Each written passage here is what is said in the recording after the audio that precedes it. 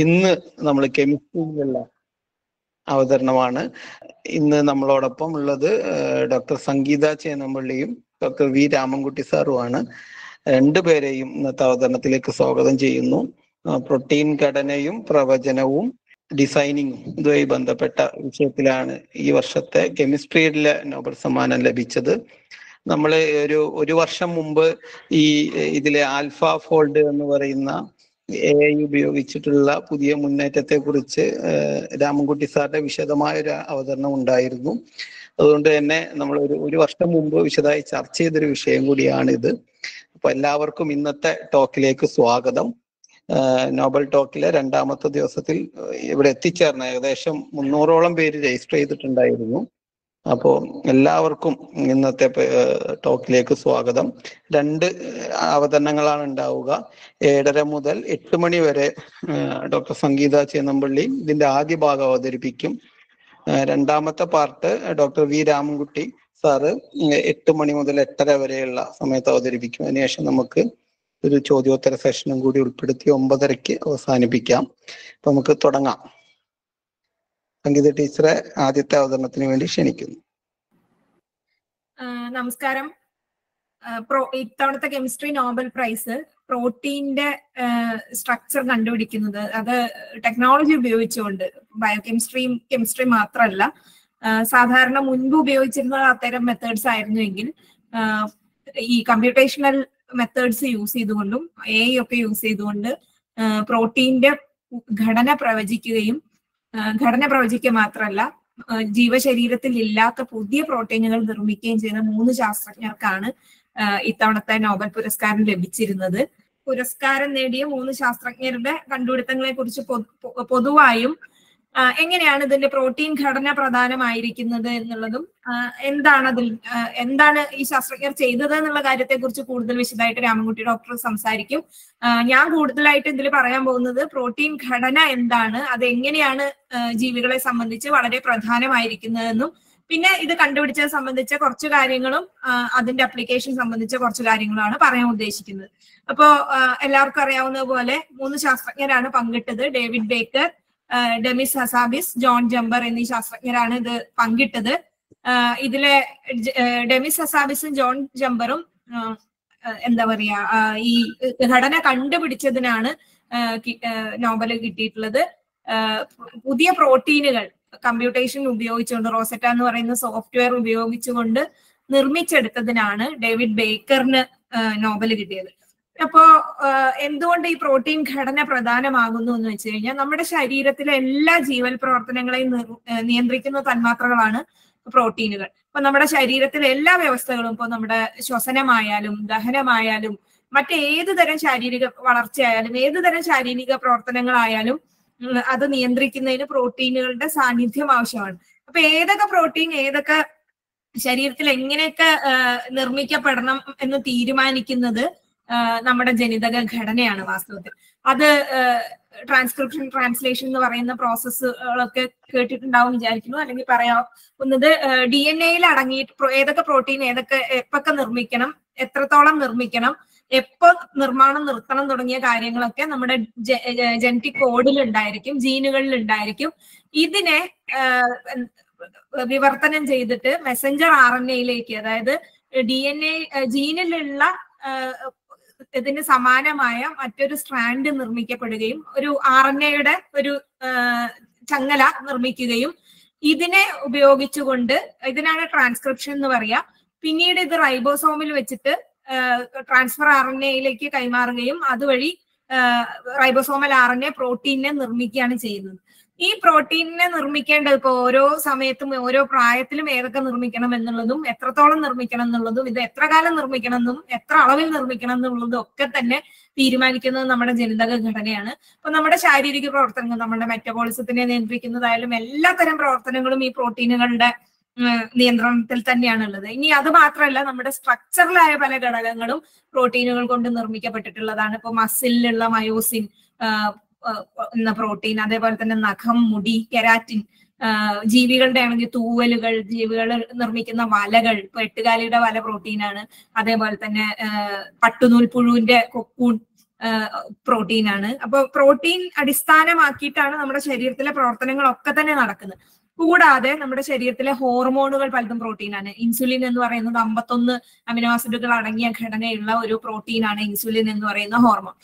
ഇനി പലതുമായിട്ട് കൂടി ചേർന്നിട്ടും പ്രോട്ടീനുകൾ നിൽക്കുന്നുണ്ട്. ന്യൂക്ലിക് ആസിഡുകളുമായിട്ട് ചേരുമ്പോൾ തന്നെ ന്യൂക്ലിയോ പ്രോട്ടീൻ എന്ന് പറയും. ഗ്ലൈക്കോ പ്രോട്ടീൻ കാർബോഹൈഡ്രേറ്റ്സുകളുമായിട്ട് ചേർന്നിട്ട് ഗ്ലൈക്കോ പ്രോട്ടീൻ ആയിട്ട് നിൽക്കുന്നുണ്ട്. ഹോർമോണുകളായി പ്രവർത്തിക്കുന്നു. ആന്റിബോഡികളായിട്ട് നമ്മുടെ ശരീരത്തിനെ പുറമേ നിന്ന് വരുന്ന രോഗാണുക്കളിൽ നിന്നൊക്കെ സംരക്ഷിക്കുന്നത് പ്രധാനമായിട്ട് ആന്റിബോഡികളൊക്കെയാണല്ലോ. അപ്പൊ നമ്മുടെ പ്രതിരോധ സംവിധാനത്തെ നിയന്ത്രിക്കുന്നതും വാസ്തവത്തിൽ പ്രോട്ടീനുകൾ തന്നെയാണ്. അതേപോലെ തന്നെ നമ്മുടെ സെല്ലിന്റെ പുറത്തുള്ള പ്രോട്ടീനും ലിപ്പിഡും കൂടി ചേർന്നിട്ടുള്ള ബൈലെയർ ആണ് സെല്ലിനകത്തേക്കും പുറത്തേക്കും എന്തൊക്കെ വസ്തുക്കൾ സഞ്ചരിക്കണം എന്ന് തീരുമാനിക്കുന്നതും അതേപോലെ തന്നെ രോഗാണുക്കളെ തടഞ്ഞു നിർത്തുകയും ഒക്കെ ചെയ്യുന്നത്. അപ്പോ പ്രോട്ടീനുകളുടെ ഘടന കണ്ടെത്തുന്നതിലേക്കൊക്കെ വരുന്നതിന് മുമ്പ് എന്താണ് പ്രോട്ടീൻ ഘടന അടിസ്ഥാനപരമായിട്ട് എന്ന് പറയാം. 4 തലത്തിലുള്ള ഘടനയാണ് പ്രോട്ടീനുകൾക്ക് ഉള്ളത്. നമ്മുടെ ശരീരത്തിലുള്ള പ്രോട്ടീനുകളെല്ലാം നിർമ്മിച്ചിരിക്കുന്നത് പ്രധാനമായും 20 അമിനോ ആസിഡുകൾ കൊണ്ടാണ്. ഈ 20 എണ്ണത്തിലത്തെ 10 എണ്ണത്തിന് നമുക്ക് ഭക്ഷണത്തിലൂടെ കിട്ടുന്നതും 10 എണ്ണം ശരീരം തന്നെ ആവശ്യത്തിന് സിന്തസൈസ് ചെയ്യുന്നതുമാണ്. അപ്പൊ essential and non essential amino acids എന്നാണ് അതിന് പറയുക. ഈ അമിനോ ആസിഡുകളുടെ പലതരം കോമ്പിനേഷൻ വഴിയാണ് എല്ലാ പ്രോട്ടീനുകളും ഉണ്ടാകുന്നത്. അപ്പൊ ഇതിന് തിയററ്റിക്കലി അനന്തമായ സാധ്യതകളുണ്ട്. കാരണം 20 അമിനോ ആസിഡ് പലതരത്തിൽ കമ്പൈൻ ചെയ്യാം. ഇപ്പൊ ലൈസിനും ലൂസിനും തമ്മിൽ 2 തരത്തില് 2 എണ്ണേ ഉള്ളൂ വെച്ചാൽ 2 തരത്തില് കമ്പൈൻ ചെയ്യാം. ലൈസിൻ ലൂസിൻ, ലൂസിൻ ലൈസിൻ, അങ്ങനെ കമ്പൈൻ ചെയ്യാം. ഈ എണ്ണം കൂടി വരുന്നതിനനുസരിച്ച് ഇപ്പൊ ഞാൻ നേരത്തെ പറഞ്ഞു 51 അമിനോ ആസിഡ് ഉള്ള ഇൻസുലിനും 2000-ലേറെ അമിനോ ആസിഡ് ഉള്ള മയോസിൻ, പേശിയിലുള്ളതാണ് മയോസിൻ എന്ന് പറയുന്നത്, ഒക്കെ നമ്മുടെ ശരീരത്തിലുണ്ട്. അപ്പൊ വളരെ ഷോർട്ട് ചെയിൻ ആയ പ്രോട്ടീൻസ് ഉണ്ട്, മീഡിയം ചെയിൻ ഉള്ള പ്രോട്ടീൻസ് ഉണ്ട്, വളരെ ലോങ് ചെയിൻ 1000-2000 യൂണിറ്റുകളുള്ള പ്രോട്ടീനുകളും ഉണ്ട്. അപ്പൊ അതിന്റെ സാധ്യതകളൊന്ന് ആലോചിച്ച് നോക്കൂ. ഈ 20 അമിനോ ആസിഡിനെ പല രീതിയിൽ കമ്പൈൻ ചെയ്യാം. ഇപ്പോ 3 എണ്ണം ഉണ്ടെങ്കിൽ തന്നെ കോമ്പിനേഷൻ പലതരത്തില് പോസിബിൾ ആണ്. പ്രോബബിലിറ്റി വെച്ച് നോക്കുന്ന സമയത്ത് ഒരുപാട് അനന്തമായ കോമ്പിനേഷൻസ് ഇതിൽ പോസിബിൾ ആണെന്ന് നമുക്ക് കാണാൻ പറ്റും. പക്ഷെ ഇത്ര എണ്ണം നമ്മുടെ ശരീരത്തിൽ ഇല്ല, അത്ര അനന്തമായ എണ്ണൊന്നും ഇല്ല. 80,000 മുതൽ 4 ലക്ഷം വരെ പ്രോട്ടീനുകളാണ് മനുഷ്യ ശരീരത്തിൽ കാണപ്പെടുന്നത്. അതും തന്നെ എല്ലാം എല്ലാ കാലത്തും കാണുന്നില്ല. ചില പ്രോട്ടീൻസ് ചെറുപ്പകാലത്ത് മാത്രമേ ഉണ്ടാവുള്ളൂ, അതിന്റെ പ്രൊഡക്ഷൻ പിന്നീട് പ്രായമാകുമ്പോൾ ഇല്ലാതാവും. അങ്ങനെ പലതരത്തിലുള്ള വ്യത്യാസങ്ങൾ വരും. ഇനി ഇതിന് ഓരോന്നിനും വളരെ കൃത്യമായ ധർമ്മങ്ങളും ഉണ്ട്. അപ്പോ ബേസിക്കലി പറയുകയാണെങ്കിൽ അമിനോ ആസിഡുകളുടെ പോളിമറുകളാണ് പ്രോട്ടീനുകൾ എന്ന് പൊതുവെ പറയാം. പോളിമറുകളാണ്. പോളിമർ എന്ന് വെച്ച് കഴിഞ്ഞാൽ ചെറിയ തന്മാത്രകൾ കൂടിച്ചേർന്നുണ്ടാകുന്ന വലിയ തന്മാത്രകൾക്കാണ് പോളിമർ എന്ന് പറയുന്നത്. പിന്നെ ഈ അമിനോ ആസിഡുകളുടെ പ്രത്യേകത എന്താന്ന് വെച്ച് കഴിഞ്ഞാൽ ഇതിൽ 2 ഫങ്ഷണൽ ഗ്രൂപ്പുകൾ ഉണ്ട്. ഫങ്ഷണൽ ഗ്രൂപ്പ് എന്ന് പറയുന്നത് ഓർഗാനിക് കെമിസ്ട്രിയിൽ പറയുന്ന സാധാരണ അതിന്റെ സ്വഭാവത്തെ കാണിക്കാൻ വേണ്ടി ഉപയോഗിക്കുന്ന വാക്കുകളാണ്. ഇതില് കാർബോക്സിലിക് ആസിഡിന്റെ ഒരു ഭാഗവും അപ്പുറത്തെ സൈഡില് അമീന്റെ ഒരു ഭാഗമുണ്ട്. അമീൻ എന്ന് പറയുന്നത് ബേസ് ആണ്, ആൽക്കലൈൻ സ്വഭാവമുള്ള ബേസിക് സ്വഭാവമുള്ളതാണ്. ഇപ്പുറത്തെ സൈഡിലെ കാർബോക്സിലിക് ആസിഡ് ആണെങ്കിൽ എന്താ പറയാ, അത് ആസിഡ് സ്വഭാവമുള്ളതുമാണ്. അപ്പൊ ഒരേ തന്മാത്രക്കകത്ത് തന്നെ ആസിഡ് സ്വഭാവവും ബേസിക് സ്വഭാവവും രണ്ടും ഉണ്ട്. അപ്പോ ഇത് അയോണുകളായിട്ട് നിൽക്കാനുള്ള സാധ്യതയുണ്ട്. പിന്നെ ഇതിലുള്ളത് അമൈഡ് എന്ന് പറയുന്ന ഒരു തരം ലിങ്കേജ് ആണ്, CONH എന്ന് പറയും. ഈ അമൈഡ് ലിങ്കേജ് പൊളാരിറ്റി ഉള്ളതാണ്. പൊളാരിറ്റി മീൻസ് എന്താ പറയാ, വ്യത്യസ്ത തരം ആറ്റങ്ങൾ തമ്മിൽ ചേർന്നിരിക്കുന്ന സമയത്ത് 2 ആറ്റത്തിന്റെ ഇടയ്ക്ക് ഇലക്ട്രോണിന്റെ വിന്യാസം തുല്യമായിരിക്കില്ല. ഒരു ആറ്റത്തിന്റെ ഭാഗത്തേക്ക് ഇലക്ട്രോൺ കുറച്ച് കൂടുതലായിട്ട് നീങ്ങി നിൽക്കുകയും മറ്റേ സൈഡിൽ നിന്ന് കുറച്ച് വിട്ടു നിൽക്കുകയും ചെയ്യും. അപ്പൊ അതൊരു പൊളാരിറ്റി ഉണ്ടാവും. ഏത് സൈഡിലേക്കാണോ ഇലക്ട്രോൺ നീങ്ങിയത് ആ സൈഡിന് ഒരു നെഗറ്റീവ് ചാർജും മറ്റേ വശത്തിന് ഒരു പോസിറ്റീവ് ചാർജും ഉണ്ടാവും. ഈ CONH ലിങ്കേജിന്റെ പ്രത്യേകത എന്താന്ന് വെച്ച് കഴിഞ്ഞാൽ അതിന് ഹൈഡ്രജൻ ബോണ്ട് ഉണ്ടാക്കാനും പോളാർ ഇന്ററാക്ഷൻസും ഒക്കെ പറ്റും. ഇത് വളരെ പ്രധാനമാണ്. അത് ഞാൻ പ്രോട്ടീൻ ഘടനയുടെ ബാക്കി കാര്യങ്ങൾ പറയുമ്പോൾ ഇത് വരുമ്പോൾ മനസ്സിലാവും.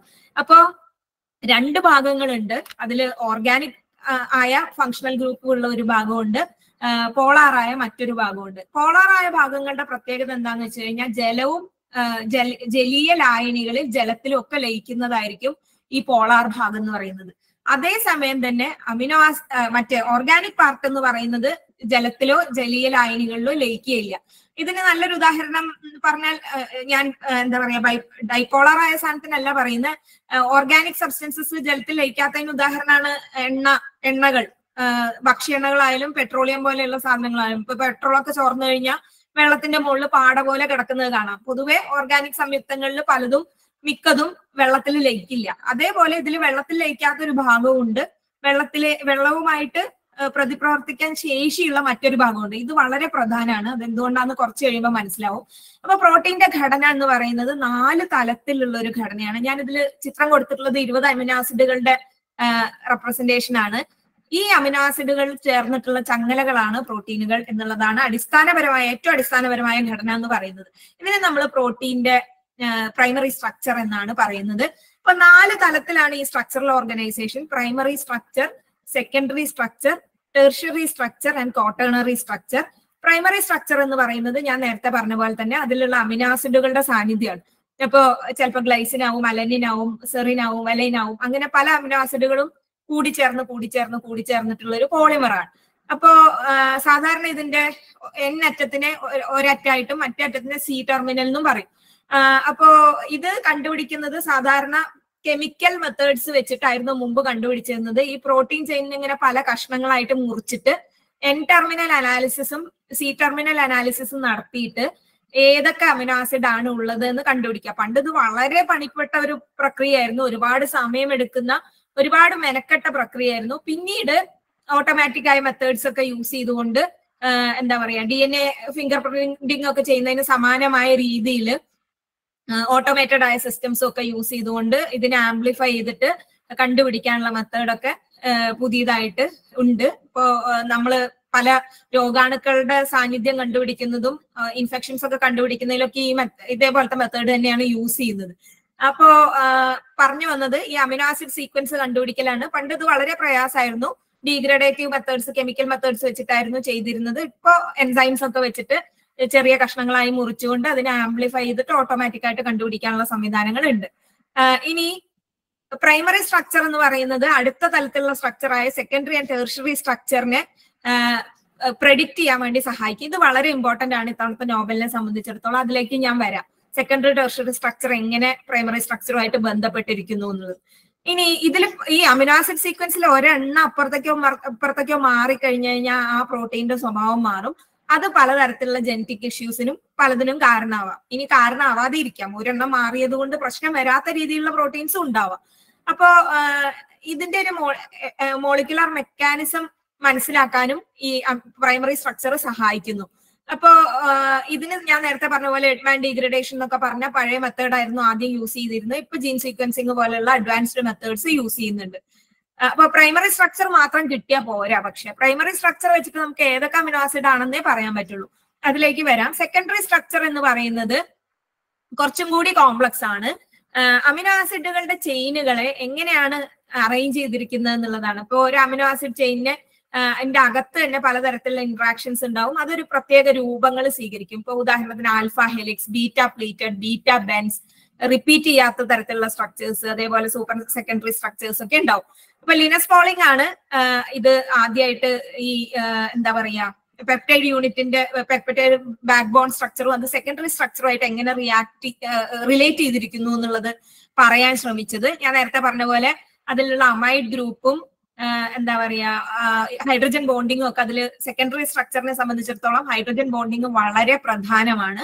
അതേപോലെ തന്നെ അതിന്റെ അറേഞ്ച്മെന്റ് എങ്ങനെയാന്നുള്ളതും പ്രധാനമാണ്. പ്രധാനമായിട്ട് 2 തരം സ്ട്രക്ചർ ആണ് വരിക. ആൽഫ ഹെലിക്സ് എന്ന് പറയുന്നത് DNA ഘടനയൊക്കെ ഉള്ള പോലെ പിരിയൻ കോണിയുടെ ഘടനയിൽ പോലെയാണ് ഉണ്ടാവുക. അതിന്റെ തന്നെയുള്ള അമിനോ ആസിഡ്സ് തമ്മിൽ ഹൈഡ്രജൻ ബോണ്ടിങ് വരും. അതിൽ ഹൈഡ്രജൻ ബോണ്ടിങ് കാണിച്ചിട്ടുണ്ട്. ഡോട്ടഡ് ആയിട്ട് കാണിച്ചിട്ടുള്ളത് ഹൈഡ്രജൻ ബോണ്ടിങ് ആണ്. പല ഗ്ലോബുലാർ പ്രോട്ടീൻസിലും ഇത് ഹൈഡ്രജൻ ബോണ്ടിങ് ഉണ്ടാവും. ഗ്ലോബുലാർ പ്രോട്ടീൻ എന്ന് പറയുന്നത് സാധാരണ ജലത്തിൽ ലയിക്കുന്ന പ്രോട്ടീൻ ആണ്. ഇപ്പൊ കോഴിമുട്ടയിലുള്ള ആൽബുമിൻ ഒരു ഗ്ലോബുലാർ പ്രോട്ടീൻ ആണ്. അതെങ്ങനെ മാറുന്നു എന്നുള്ളത് അതിലേക്ക് ഞാൻ വരാം. ഇനി ബീറ്റ പ്ലീറ്റഡ് ഷീറ്റ് എന്ന് പറയുന്നത് അടുത്തടുത്തുള്ള 2 ചെയിൻസ് തമ്മിൽ ബന്ധം വരുന്നതാണ്. ഇത് തമ്മിൽ ഹൈഡ്രജൻ ബോണ്ട് വെച്ചിട്ട് അടുത്തടുത്ത 2 ചെയിനുകളെ ലിങ്ക് ചെയ്തിട്ട് നമ്മളിങ്ങനെ പേപ്പർ മടക്കിയിട്ടൊരു ഇത് ഉണ്ടാക്കില്ലേ, വീശറി പോലെയൊക്കെ ഉണ്ടാക്കില്ലേ, അതേപോലെ മടങ്ങിയിരിക്കുന്ന ഒരു സ്ട്രക്ചറാണ് ബീറ്റ പ്ലേറ്റഡ് സ്ട്രക്ചർ എന്ന് പറയുന്നത്. അതന്നെ 2 തരത്തിൽ ഉണ്ടാവാം. 2 ചെയിനും ഒരേ ഡയറക്ഷനിൽ കിടക്കുകയാണെങ്കിൽ പാരലൽ ബീറ്റ ഷീറ്റ്സും, രണ്ടും തല തിരിഞ്ഞാണ് കിടക്കണമെങ്കിൽ ആന്റി പാരലൽ ഷീറ്റ്സ് എന്നും പറയും. അതിന്റെ ചിത്രമാണ് കൊടുത്തിട്ടുള്ളത്. അതിന്റെ ഒരുപാട് ഡീറ്റെയിൽസിലേക്കൊന്നും പോകേണ്ടതില്ല. കുറച്ച് കെമിസ്ട്രി പഠിക്കുന്ന കുട്ടികൾ ഇതിലുണ്ടെന്ന് തോന്നുന്നു. അതുകൊണ്ടാണ് ഞാൻ ഇത്ര വിശദമായിട്ട് കാണിക്കുന്നത്. Then tertiary structure. Tertiary structure എന്ന് പറയുന്നത് സെക്കൻഡറി സ്ട്രക്ചറിന്റെ കുറച്ചും കൂടി അഡ്വാൻസ്ഡ് ആണ്. ഇത് 3 dimensional confirmation of A polypeptide ആണ്. ഒരു ത്രിമാന ഘടന കൊണ്ടുവരുന്നു. മറ്റേത് ഒരു പേപ്പറിലുള്ള പോലെ 2 ഡയമെൻഷണൽ ഘടനയാണ്. ടെർഷറി സ്ട്രക്ചർ ആണ് ഇതിന്റെ ബയോളജിക്കൽ ഫംഗ്ഷനെയും ഒക്കെ തീരുമാനിക്കുന്നത്. ടെർഷറി സ്ട്രക്ചർ വളരെ വളരെ പ്രധാനമായിരിക്കുന്നത് അതുകൊണ്ടാണ്. ഈ ടെർഷറി സ്ട്രക്ചറിൽ എന്തെങ്കിലും തകരാറ് സംഭവിക്കുന്ന സമയത്ത് അല്ലെങ്കിൽ അതിനെ എന്തെങ്കിലും വെച്ചിട്ട് നമ്മൾ മാറ്റം വരുത്തുകയാണെങ്കിൽ ആ പ്രോട്ടീന്റെ ഫംഗ്ഷൻ പൂർണ്ണമായി ഇല്ലാതാവും. ഡീനാച്ചുറേഷൻ എന്നാണ് പറയുക. അതിലേക്ക് ഞാൻ വരും. ഇനി ടെർഷറി സ്ട്രക്ചറിനെ സ്റ്റെബിലൈസ് ചെയ്യുന്ന പലതരത്തിലുള്ള ബോണ്ടുകൾ ഉണ്ട്. ഏറ്റവും പ്രധാനപ്പെട്ടത് ഹൈഡ്രജൻ ബോണ്ട് തന്നെയാണ്. NH2 ഗ്രൂപ്പും OH ഗ്രൂപ്പും SH ഗ്രൂപ്പും തുടങ്ങി സൈഡ് ചെയിൻസ് ഇതിൽ ഒരുപാടുണ്ട്. അപ്പൊ ഈ സൈഡ് ചെയിൻസ് തമ്മിലുള്ള പലതര പോളാർ ഇന്ററാക്ഷൻസ് ആണ് ഹൈഡ്രജൻ ബോണ്ട് എന്ന് പറയുന്നത്. ഇനി അയണിക് ബോണ്ടുകൾ ഉണ്ട്. അതിൽ ഞാൻ നേരത്തെ പറഞ്ഞ പോലെ അമിനോ ഗ്രൂപ്പും കാർബോക്സിലിക് ആസിഡ് ഗ്രൂപ്പും ഉണ്ട്. ഇത് പൊളാരിറ്റി ഉണ്ടാക്കും. ഇത് തമ്മിലുള്ള അട്രാക്ഷൻസ് ഉണ്ടാവും. ഇനി സൾഫർ ഉള്ള അമിനോ ആസിഡ്സ് ആണെങ്കിൽ സിസ്റ്റീൻ റെസിഡ്യൂസും ഒക്കെ ഉള്ള ഇതാണെങ്കിൽ ഡൈസൾഫിഡിക് ലിങ്കേജസ് ഫോം ചെയ്യും. ഇത് ഫോം ചെയ്യുന്നതിന് ഇത് ബ്രേക്ക് ചെയ്യുന്നതിന് നല്ലൊരു ഉദാഹരണമാണ് മുടിയിൽ നമ്മൾ നടത്തുന്ന ട്രീറ്റ്മെന്റ്സ്. ഇപ്പൊ മുടിയിലുള്ള ട്രീറ്റ്മെന്റ്സ് ചെയ്യുമ്പോൾ സാധാരണ ഈ ഡൈസൾഫിഡിക് ലിങ്കേജിനെ ബ്രേക്ക് ചെയ്യാണ് ചെയ്യാറുള്ളത്. ഇനി നാലാമത്തേത് വളരെ വീക്ക് ആയിട്ടുള്ള ഇന്ററാക്ഷൻസ് ആണ്. വാൻഡർ വാൽസ് ഫോഴ്സസ് എന്നാണ് ഇതിനെ പറയുക. ഇതിലെ ഓർഗാനിക് പാർട്ടുകൾ തമ്മിലുള്ള ഇന്ററാക്ഷൻ ആണ് ഈ വാൻഡർ വാൽസ് ഫോഴ്സസ് എന്ന് പറയുന്നത്. ഇപ്പൊ ഈ 4 എണ്ണം കൂടിയിട്ടാണ് ഈ പ്രോട്ടീന്റെ ടെർഷറി സ്ട്രക്ചറിനെ തീരുമാനിക്കുന്നത്. ഇതിൽ എന്തെങ്കിലും ഡിസ്റ്റർബൻസ് നമ്മൾ വരുത്തുന്ന സമയത്ത് അത് പ്രോട്ടീന്റെ ഘടന നശിക്കാനും അതിന്റെ ഫംഗ്ഷൻ നശിക്കാനും കാരണമാവും. ദെൻ ഇനി 3 ഡയമെൻഷൻ സ്ട്രക്ചർ വളരെ പ്രധാനമാണ്. പണ്ടത് കണ്ടുപിടിക്കാനുള്ള ഒരു വഴി എന്ന് പറയുന്നത് എക്സ്റേ ക്രിസ്റ്റലോഗ്രഫി ആയിരുന്നു. NMR വെച്ചിട്ടും പഠിക്കാമായിരുന്നു. ഇപ്പൊ ഇതിന് വിശാലമായ പ്രോട്ടീൻ ഡാറ്റാ ബാങ്ക് ഉണ്ട്. അതിലേക്കൊക്കെ വരാം. ഇനി ഗ്ലോബുലാർ പ്രോട്ടീൻ, ഫൈബ്രസ് പ്രോട്ടീൻ എന്ന് 2 തരത്തിൽ പൊതുവെ പ്രോട്ടീൻസ് കാണാറുണ്ട്. ഗ്ലോബുലാർ പ്രോട്ടീൻ എന്ന് പറയുന്നത് വളരെ ചുരുണ്ടു മടങ്ങി സ്ഫെറിക്കൽ ആയിട്ട് ഇരിക്കുന്നതാണ്. വാട്ടർ സോല്യൂബിൾ ആയിട്ടാണ് സാധാരണ കാണുന്നത്. ആൽബുമിൻ ഞാൻ നേരത്തെ പറഞ്ഞ പോലെ ഒരു ഗ്ലോബുലാർ പ്രോട്ടീൻ ആണ്. ഫൈബ്രസ് പ്രോട്ടീൻസ് എന്ന് പറയുന്നത് ഇലോങ്ങേറ്റഡ് ആണ്. ഇത് മെയിൻ ആയിട്ട് സ്ട്രക്ചറൽ പ്രോട്ടീൻസ് ആണ്. ഇത് ബലം കൊടുക്കുകയും എന്താ പറയാ സപ്പോർട്ട് കൊടുക്കുകയും ചെയ്യുന്നു. ഇത് സാധാരണ ജലത്തിൽ ലയിക്കില്ല. അപ്പോ അതിനൊരു ഉദാഹരണമാണ് കെരാറ്റിൻ. കെരാറ്റിൻ എന്ന് പറയുന്ന നമ്മുടെ മുടിയിലൊക്കെ ഉള്ള പ്രോട്ടീൻ, അതേപോലെ തന്നെ മയോസിൻ ഒക്കെ ഇതിന് ഉദാഹരണമാണ്. മയോസിൻ ഫൈബ്രസ് ആയതുകൊണ്ടാണ് നമ്മുടെ മസിൽ ഇങ്ങനെ നിൽക്കുന്നത്. അല്ലെങ്കിൽ എന്ത് സംഭവിക്കായിരുന്നു? അത് അലിഞ്ഞു പോയിരുന്നു. അപ്പോ രണ്ടും ആവശ്യമാണ്. ഇപ്പോ ഒരു രാസപ്രവർത്തനത്തിൽ ശരീരത്തിന്റെ അകത്ത് നടക്കുന്ന വാട്ടർ മീഡിയത്തിൽ നടക്കുന്ന ഒരു രാസപ്രവർത്തനത്തിൽ പങ്കെടുക്കണമെങ്കിൽ അത് ഗ്ലോബുലർ ആയിരുന്നേ പറ്റൂ. അതേസമയം തന്നെ സ്ട്രക്ചറൽ പ്രോട്ടീൻ ആണെങ്കിൽ അത് ഫൈബ്രസ് ആയാലേ പറ്റുള്ളൂ. എന്നാലേ അതിന് ബലവും ഘടനയും കൊടുക്കാൻ പറ്റുള്ളൂ. ഇനി 4മതൊരു തരം ഘടനയും കൂടിയുണ്ട്. ഇത് ഒറ്റ പ്രോട്ടീൻ ചെയിനിന്റെ കാര്യത്തിലല്ല വരുന്നത്. ക്വാട്ടേണറി സ്ട്രക്ചർ എന്ന് പറയുന്നത് ഒന്നിൽ കൂടുതൽ പോളിപെപ്റ്റൈഡ് ചെയിൻ ഉണ്ടാവും. അതായത് ഒന്നിൽ കൂടുതൽ ചെയിൻ ഉള്ളതിന്റെ അറേഞ്ച്മെന്റ്സ്, ഈ sub units arrangement ചെയ്തതിനാണ് quaternary structure എന്ന് പറയുന്നത്. എല്ലാറ്റിലും അത് ഉണ്ടായിക്കൊള്ളണമെന്നില്ല. പക്ഷെ ഹീമോഗ്ലോബിനിൽ ഇങ്ങനത്തെ 4 സബ് യൂണിറ്റ് ഉണ്ട്. ക്വാട്ടേണറി സ്ട്രക്ചർ ഓഫ് ഹീമോഗ്ലോബിൻ ആണ് അത് കൊടുത്തിട്ടുള്ളത്. അത് 4 തമ്മിലുള്ള അറേഞ്ച്മെന്റിനെയാണ് ക്വാട്ടേണറി സ്ട്രക്ചർ എന്ന് പറയുന്നത്. ഇപ്പൊ ഹീമോഗ്ലോബിന്റെ സ്ട്രക്ചർ ആണ് ഈ കൊടുത്തിട്ടുള്ളത്. 4 സബ് യൂണിറ്റ്സ് ആണ് അതിലുള്ളത്. അതിന്റെ ഇടയ്ക്ക് അയൺ ആറ്റം ഇരിക്കുന്ന തരത്തിലാണ് അതിന്റെ ഘടന വരുന്നത്. ഇനി ഇതാണ് അതിന്റെ ഒരു ഹയറാർക്കി. പ്രൈമറി എന്ന് പറയുന്നത് അമിനോ ആസിഡ് സീക്വൻസ് ആണ്. ഈ പ്രൈമറി സ്ട്രക്ചർ തന്നെയാണ് സെക്കൻഡറി സ്ട്രക്ചറിന് കാരണമാവുന്നത്. ഈ അമിനോ ആസിഡിലെ ഗ്രൂപ്പുകൾ തമ്മിലുള്ള ഹൈഡ്രജൻ ബോണ്ടിങ് ആണ് സെക്കൻഡറി സ്ട്രക്ചറിനെ തീരുമാനിക്കുന്നത്. ഇനി ഈ സെക്കൻഡറി സ്ട്രക്ചേഴ്സിന്റെ ഇടയ്ക്കുള്ള ഇന്ററാക്ഷൻസ് ആണ് നേരത്തെ പറഞ്ഞ പോലെ 4 തരം ഇന്ററാക്ഷൻസ് ഞാൻ പറഞ്ഞിരുന്നു. Hydrogen bonding, electrostatic interactions, Vander valves forces പോലത്തെ പോളാർ ഇന്ററാക്ഷൻസ് പോലത്തെ പലതരത്തിലുള്ള ഇന്ററാക്ഷൻസ്, ഡൈസൾഫിഡിക് ലിങ്കേജ്, അങ്ങനെ 4 എണ്ണം കൂടിയിട്ടാണ് ടെർഷറി സ്ട്രക്ചറിനെ ഉണ്ടാക്കുന്നത്. ദെൻ ക്വാട്ടേണറി സ്ട്രക്ചർ എന്ന് പറയുന്നത് ഈ പല ചെയിൻസ് തമ്മിലുള്ള കൂടിച്ചേർന്ന ഒരു ഘടനയാണ്. അപ്പോ ഇതെല്ലാം പ്രധാനമാണ് പ്രോട്ടീന്റെ ഫംഗ്ഷനെ സംബന്ധിച്ചിടത്തോളം. ഒരു പ്രോട്ടീൻ അതിന്റെ ഫംഗ്ഷൻ നിർവഹിക്കണമെങ്കിൽ ഈ സ്ട്രക്ചറുകളെല്ലാം ഇൻടാക്ട് ആയിട്ട് ഇരുന്നേ പറ്റും. ഇനി ഇതിൽ എന്തെങ്കിലും ഒരു മാറ്റം, ചൂട്, തണുപ്പ്, അതേപോലെ തന്നെ മെക്കാനിക്കൽ ഫോഴ്സ്, നമ്മൾ എന്താ പറയാ അടിക്കും, ബീറ്റ് ചെയ്യാം പ്രോട്ടീനെ, അതേപോലെ തന്നെ വേറെ എന്തെങ്കിലും തരത്തിലുള്ള ഒരു വ്യത്യാസം വരുത്തി കഴിഞ്ഞു കഴിഞ്ഞാൽ അതിന്റെ സ്ട്രക്ചർ പൂർണ്ണമായിട്ട് ഇല്ലാതാവും. അതിനാണ് ഡീനാച്ചുറേഷൻ എന്ന് പറയുന്നത്. ഏറ്റവും നല്ല ഉദാഹരണം മുട്ട പുഴുങ്ങുന്നതാണ്. മുട്ടയിലുള്ള ആൽബുമിൻ എന്ന് പറയുന്നത് സോല്യൂബിൾ ആയിട്ടുള്ള ഒരു ഗ്ലോബുലാർ പ്രോട്ടീൻ ആണ്. അതില് പ്രോട്ടീൻ എങ്ങനെ എപ്പോഴും ഇരിക്കുക എന്ന് വെച്ച് കഴിഞ്ഞാൽ ഞാൻ പറഞ്ഞല്ലോ, അതിലൊരു ഓർഗാനിക് പാർട്ടും ഉണ്ട്, ഒരു പോളാർ പാർട്ടും ഉണ്ട്. ഈ ഓർഗാനിക് പാർട്ടിന് വെള്ളത്തിനോട് ഒരു താല്പര്യം ഉണ്ടാവില്ല, വെള്ളത്തിന്റെ അടുത്തിരിക്കാതിരിക്കാനാണ് അത് നോക്കുക. നേരെ മറിച്ച് അതിലുള്ള പോളാർ പാർട്ടിന് വെള്ളത്തിനോട് ഇന്ററാക്ട് ചെയ്യാൻ ഇഷ്ടമാണ്. അപ്പൊ എന്ത് ചെയ്യുന്ന വെച്ച് കഴിഞ്ഞാൽ ഈ ഓർഗാനിക് ആയിട്ടുള്ള ഹൈഡ്രോഫോബിക് പാർട്ട് മുഴുവൻ ഉള്ളിലേക്ക് വരുന്ന രീതിയിൽ, പുറത്തേക്ക് പോളാർ പാർട്ടുകൾ വരുന്ന രീതിയിൽ ചുരുണ്ടു മടങ്ങിയിട്ടാണ് ഈ സ്ട്രക്ചർ ഉണ്ടാവുക. അതാണ് ഈ ടെർഷ്യറി സ്ട്രക്ചറിനും ക്വാട്ടർണറി സ്ട്രക്ചറിനും ഒക്കെ കാരണമാവുന്നത്. അപ്പോ എന്നാലേ അതിന് ബയോളജിക്കൽ ഫംഗ്ഷൻ കിട്ടുള്ളൂ. കാരണം വെള്ളമായിട്ട് അത് ഇന്ററാക്ട് ചെയ്യണം. എല്ലാ ശരീരത്തിലെ എല്ലാ രാസപ്രവർത്തനങ്ങളും നടക്കുന്നത് ജലത്തിന്റെ സാന്നിധ്യത്തിലാണ്. അപ്പൊ ഈ പോളാർ ഗ്രൂപ്പുകളൊക്കെ പുറത്തേക്ക് ഇരിക്കും. ഹൈഡ്രോഫോബിക് ആയ ഭാഗങ്ങൾ കഴിയുന്നത്ര ഉള്ളിലേക്ക് വെച്ചുകൊണ്ട്, അതാണ് ആ രണ്ട് കളറിൽ കാണിച്ചിരിക്കുന്നത്. ഹൈഡ്രോഫോബിക് പാർട്ടുകൾ എപ്പോഴും ഉള്ളിലേക്ക് ഇരിക്കാനാണ് നോക്കുക, പോളാർ പാർട്ടുകൾ എപ്പോഴും പുറത്തേക്ക് ഇരിക്കാനുമാണ് നോക്കുക. ഈ ഒരു ഘടന ഏറ്റവും സ്റ്റേബിൾ ആയ ഒരു ഘടനയിലാണ് പ്രോട്ടീൻ നിൽക്കുക. അതിന് നമ്മൾ നേറ്റീവ് സ്റ്റേറ്റ് എന്നാണ് പറയുക. അതിനെയാണ് നമ്മൾ ഡീനാച്ചുറേഷൻ വഴി നശിപ്പിക്കുന്നത്. അപ്പോ മുട്ട പുഴുങ്ങുമ്പോൾ സംഭവിക്കുന്ന ഇതാണ്, ചൂട് തട്ടുന്ന സമയത്ത് ആൽബുമിൻ എന്ന് പറയുന്ന ഗ്ലോബുലാർ പ്രോട്ടീനിലെ ഈ ബോണ്ടുകൾ വളരെ വീക്കാണ്. ഈ കാണുന്ന മുഴുവൻ സെക്കൻഡറി 4 ബോണ്ട് ഞാൻ പറഞ്ഞത് 4ഉം സെക്കൻഡറി ഇന്ററാക്ഷൻ ആണ്, പ്രൈമറി കെമിക്കൽ ബോണ്ട് അല്ല. പ്രൈമറി കെമിക്കൽ ബോണ്ട് ആണെങ്കിൽ നമുക്ക് മുറിക്കാൻ വളരെ പ്രയാസമാണ്. ഇപ്പൊ വെള്ളത്തിലുള്ള ഹൈഡ്രജൻ ഓക്സിജനും തമ്മിലുള്ള ബന്ധനത്തിനെ നമുക്ക് മുറിക്കാൻ പറ്റില്ല പെട്ടെന്നൊന്നും. അതേപോലെ അല്ല ഈ എന്താ പറയാ ഹൈഡ്രജൻ ഓക്സിജൻ OH ബോണ്ട് അത്ര നല്ല ഉദാഹരണമല്ല.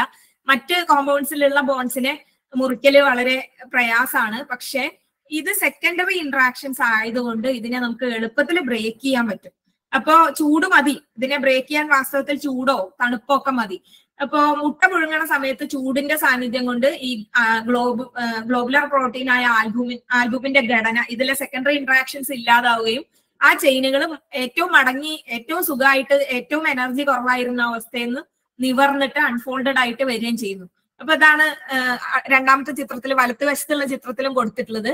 ക്വാട്ടർണറി സ്ട്രക്ചർ ആദ്യം ടെർഷ്യറി സ്ട്രക്ചർ ആയിട്ട് പിരിയുന്നു, പിന്നെ അത് സെക്കൻഡറി സ്ട്രക്ചർ ആയിട്ട് പിരിയുന്നു, പിന്നെ അത് കൂടുതൽ പിരി അഴിഞ്ഞിട്ട് പ്രൈമറി സ്ട്രക്ചർ ആയിട്ട് ഫുള്ളി ഡീനാച്ചേർഡ് റാൻഡം കോയിൽ ആയിട്ട് മാറുന്നു. അതിന്റെ ഫംഗ്ഷനും അതോടെ നഷ്ടപ്പെടുന്നു. അപ്പൊ മുട്ട പുഴുങ്ങുമ്പോൾ എന്താണ്ടാവണ്, സോല്യബിൾ ആയിരുന്നിരുന്ന ഗ്ലോബുലാർ പ്രോട്ടീൻ ആയിട്ടുള്ള ആൽബുമിൻ നിവർന്ന് ഫൈബ്രസ് പ്രോട്ടീൻ ആയിട്ടും ഫൈബ്രസ് ആയ സ്ട്രക്ചറിലേക്ക് മാറും. അതുകൊണ്ടാണ് മുട്ട ഹാർഡൻ ചെയ്യുന്നത് നമ്മൾ വേവിക്കുന്ന സമയത്ത്.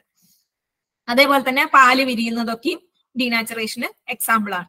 ഇനി എന്താണ് ഇതിന്റെ ഈ നോബലിന്റെ ഒരു പശ്ചാത്തലം എന്നുള്ളതിലേക്ക് വരാം. അപ്പോ ഇത് വളരെ കുറച്ച് പ്രോട്ടീനുകളെ ആദ്യകാലത്തൊക്കെ കണ്ടുപിടിക്കപ്പെട്ടിരുന്നുള്ളൂ. 80കളിലൊക്കെ വളരെ കുറച്ച് പ്രോട്ടീനുകളെ ഉണ്ടായിരുന്നുള്ളൂ.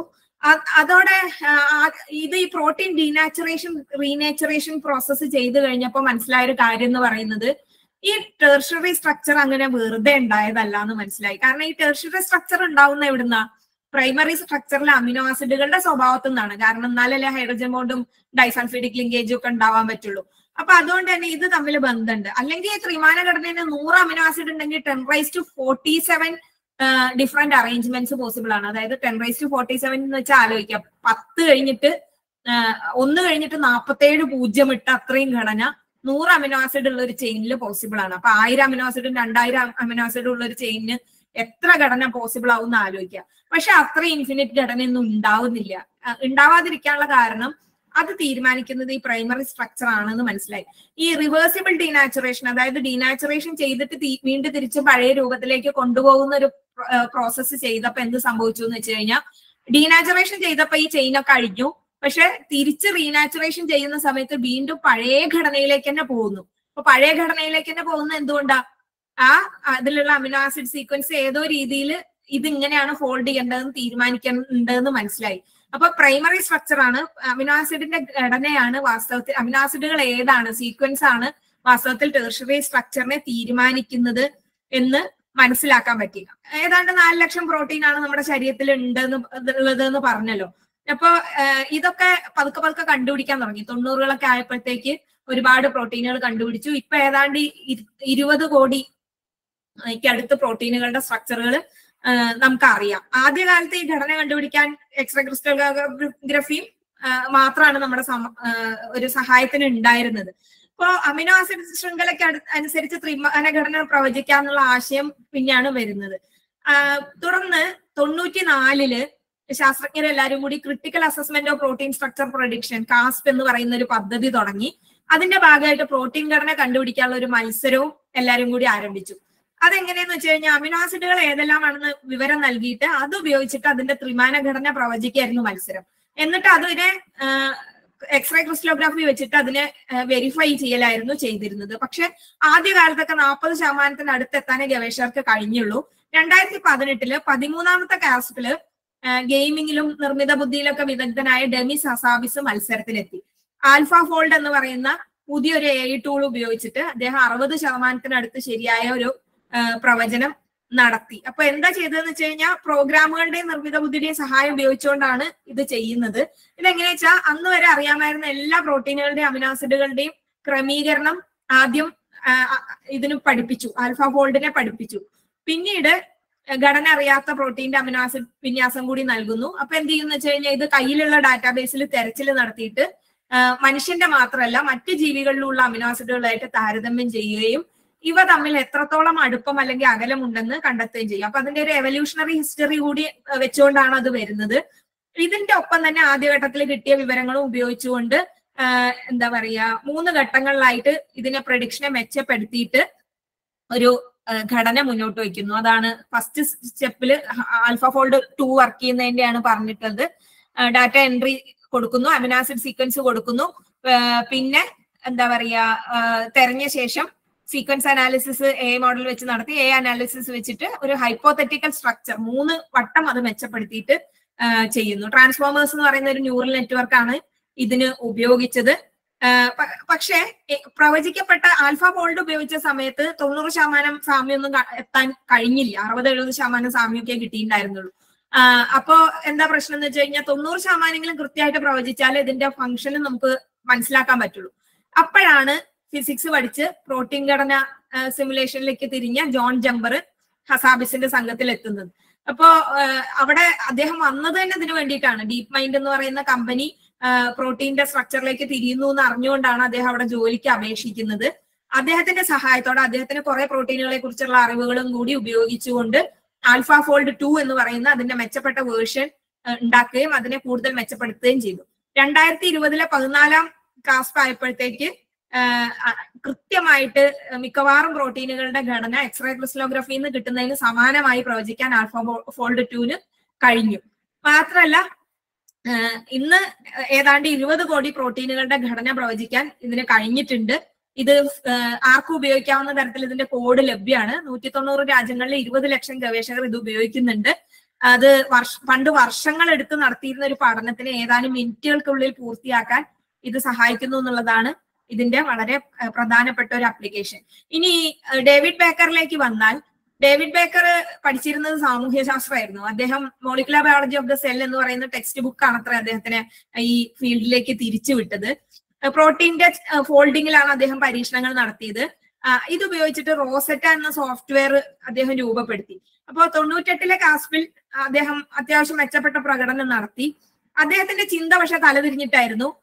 എന്താ പറയാ, അമിനോ ആസിഡ് ശൃംഖല നൽകിയിട്ട് ഘടന കണ്ടെത്തുന്നതിന് പകരം എന്തുകൊണ്ട് പ്രോട്ടീൻ ആവശ്യമായ അമിനോ ആസിഡ് സീക്വൻസുകൾ സോഫ്റ്റ്വെയറിനെ കൊണ്ട് നിർദ്ദേശിച്ചുള്ളൂ. അതായത് ത്രിമാന ഘടന കൊടുക്കുക, തിരിച്ച് ത്രിമാന ഘടന കൊടുത്തിട്ട് അമിനോ ആസിഡ് സീക്വൻസ് ഉണ്ടാക്കിക്കൂടെ എന്ന് വിചാരിച്ചു. അതിലൂടെ പുതിയ പ്രോട്ടീൻ തന്മാത്രം ഉണ്ടാക്കാൻ പറ്റുമല്ലോ. അതായത് ഇന്ന ടെർഷറി സ്ട്രക്ചർ വേണമെങ്കിൽ ഏതൊക്കെ അമിനോ ആസിഡ് ആണ് വേണ്ടത് എന്ന് തിരിച്ച് സോഫ്റ്റ്വെയറിനെ കൊണ്ട് കണ്ടെത്തിക്കുകയും അത് ഉപയോഗിച്ചുകൊണ്ട് പുതിയ അമിനോ ആസിഡ് നിർമ്മിച്ച് മറ്റാവശ്യങ്ങൾക്ക് ഉപയോഗിക്കാൻ പറ്റുമോ, സിന്തറ്റിക് അമിനോ ആസിഡ്സ് ഉണ്ടാക്കുക എന്നുള്ളതാണ്. ഡീനോവോ ഡിസൈൻ എന്നാണ് ഈ അപ്രോച്ച് പറയുന്നത്. അപ്പൊ പ്രോട്ടീൻ ഘടന നൽകിയിട്ട് അമിനോ ആസിഡ് സീക്വൻസ് കണ്ടെത്തുകയാണ് ഇതിൽ ചെയ്യുന്നത്. ഇനി ഇത് പരിശോധിക്കാനായിട്ട് ഇവര് ബാക്ടീരിയയിൽ ജനിതക മാറ്റം വരുത്തിയിട്ട് പ്രോട്ടീൻ ഉൽപ്പാദിപ്പിച്ച് എക്സ്റേ ക്രിസ്റ്റലോഗ്രഫി ഉപയോഗിച്ച് പഠനം നടത്തുന്നു. ടോപ്പ് 7 എന്ന് പറയുന്ന പ്രോട്ടീൻ റോസെറ്റ പ്രവചിച്ചതിന് സമാനമായ ഘടനയോടെ ഉണ്ടാക്കാൻ ഇവർക്ക് പറ്റി. ഇത് ഉപയോഗിച്ചുകൊണ്ട് പിൽക്കാലത്ത് അവർ പലതരത്തിലുള്ള പ്രോട്ടീനുകൾ ഉണ്ടാക്കി. എന്താ പറയാ, നാനോ മെറ്റീരിയൽസ്, പുതിയ നാനോ മെറ്റീരിയൽസ് ഉണ്ടാക്കാൻ അത് ഉപയോഗിക്കാം. അതേപോലെ തന്നെ എന്താ പറയാ, ഒരു ഓപ്പിയോയിഡുമായിട്ട് ലിങ്ക് ചെയ്യുന്ന പ്രോട്ടീൻ ഉണ്ടാക്കാൻ പറ്റും. ഫെന്റനൈൽ എന്ന് പറയുന്ന ഓപ്പിയോയിഡിനെ സാന്നിധ്യം കണ്ടെത്താൻ ഉപയോഗിക്കാം. ഇൻഫ്ലുവൻസ വൈറസിനെ ഇമിറ്റേറ്റ് ചെയ്യുന്ന ഒരു പ്രോട്ടീൻ ഉണ്ടാക്കിയിട്ട് അത് വാക്സിൻ ആയിട്ട് ഉപയോഗിക്കാൻ പറ്റുന്നു. അത് അനിമൽ മോഡൽസിൽ സക്സസ്ഫുൾ ആയിട്ടുണ്ട്.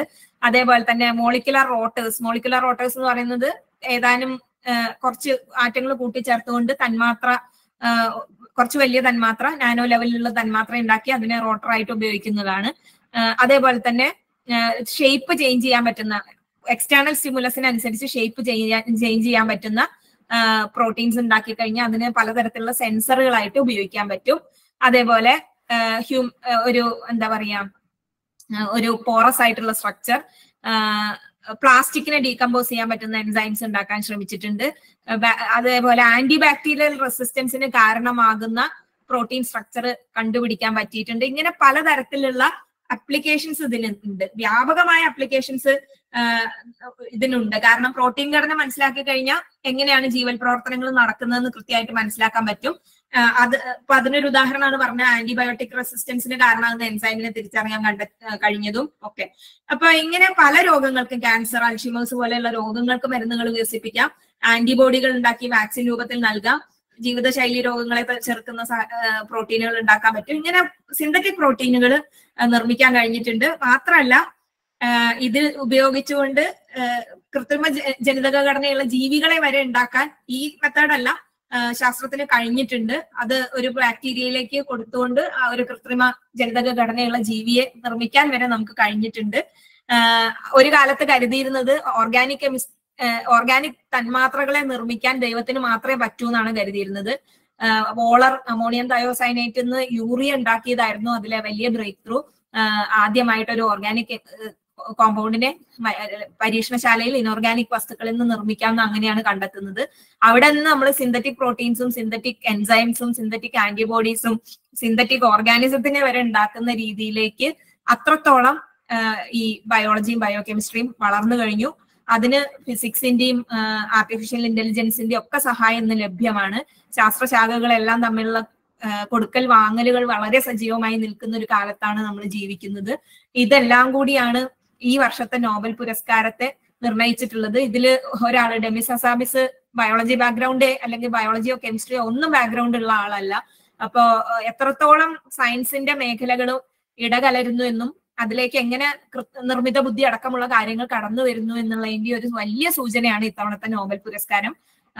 ഇത്രയും കാര്യങ്ങളാണ് എനിക്ക് പൊതുവെ പറയാനുള്ളത്. ബാക്കി കാര്യങ്ങൾ ഡീറ്റെയിൽഡ് ആയിട്ട് രാമൻകുട്ടി ഡോക്ടർ പറയുന്നു വിചാരിക്കുന്നു. നന്ദി. നന്ദി ടീച്ചറെ. നമുക്ക് അടുത്ത പാർട്ടിലേക്ക് പോവാം. ഡോക്ടർ വി രാമൻകുട്ടി സാറ് അവതരണം നടത്തും. നമസ്കാരം.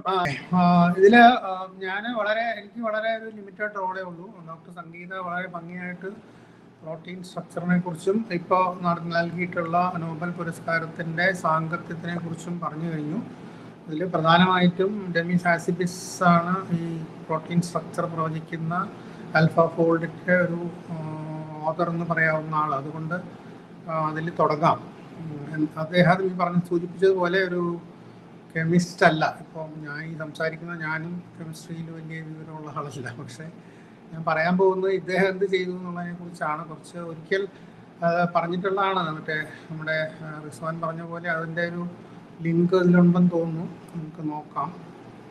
ഏകദേശം എനിക്ക് തോന്നുന്നു 1 വർഷത്തിൽ കൂടുതലായി എങ്ങനെയാണ് പ്രോട്ടീൻ സ്ട്രക്ചർ പ്രൊഡിക്റ്റ് ചെയ്യുന്നത് എന്നുള്ളതിനെ കുറിച്ചാണ്. അപ്പോൾ പ്രോട്ടീൻ സ്ട്രക്ചറിന് നോബൽ പ്രൈസ് കിട്ടുന്നത് ആദ്യമായിട്ടല്ല. ഇപ്പോൾ DNA തന്നെ ഒരു സ്ട്രക്ചറാണ്, അത് കണ്ടുപിടിച്ചതിനാണല്ലോ കിട്ടിയത്. അതുപോലെ തന്നെ പ്രോട്ടീൻ സ്ട്രക്ചറിൽ വർക്ക് ചെയ്ത പലരും നമ്മുടെ GN രാമചന്ദ്രൻ, ഗോപിനാഥ് കർത്ത മുതലായ മലയാളികളടക്കം നോബൽ പ്രൈസിന് വളരെ അടുത്ത് എത്തിയിട്ടുള്ള ആൾക്കാരാണ്. പക്ഷെ അന്നൊക്കെ ഇത് വളരെ ബുദ്ധിമുട്ടി അതിൻ്റെ കെമിക്കൽ അനാലിസിസ് ഒക്കെ ചെയ്ത് വളരെ മാസങ്ങളെടുത്ത് വർഷങ്ങളെടുത്താണ് ഓരോ പ്രോട്ടീൻ്റെയും സ്ട്രക്ചർ അവർ കണ്ടുപിടിച്ചിരുന്നത്.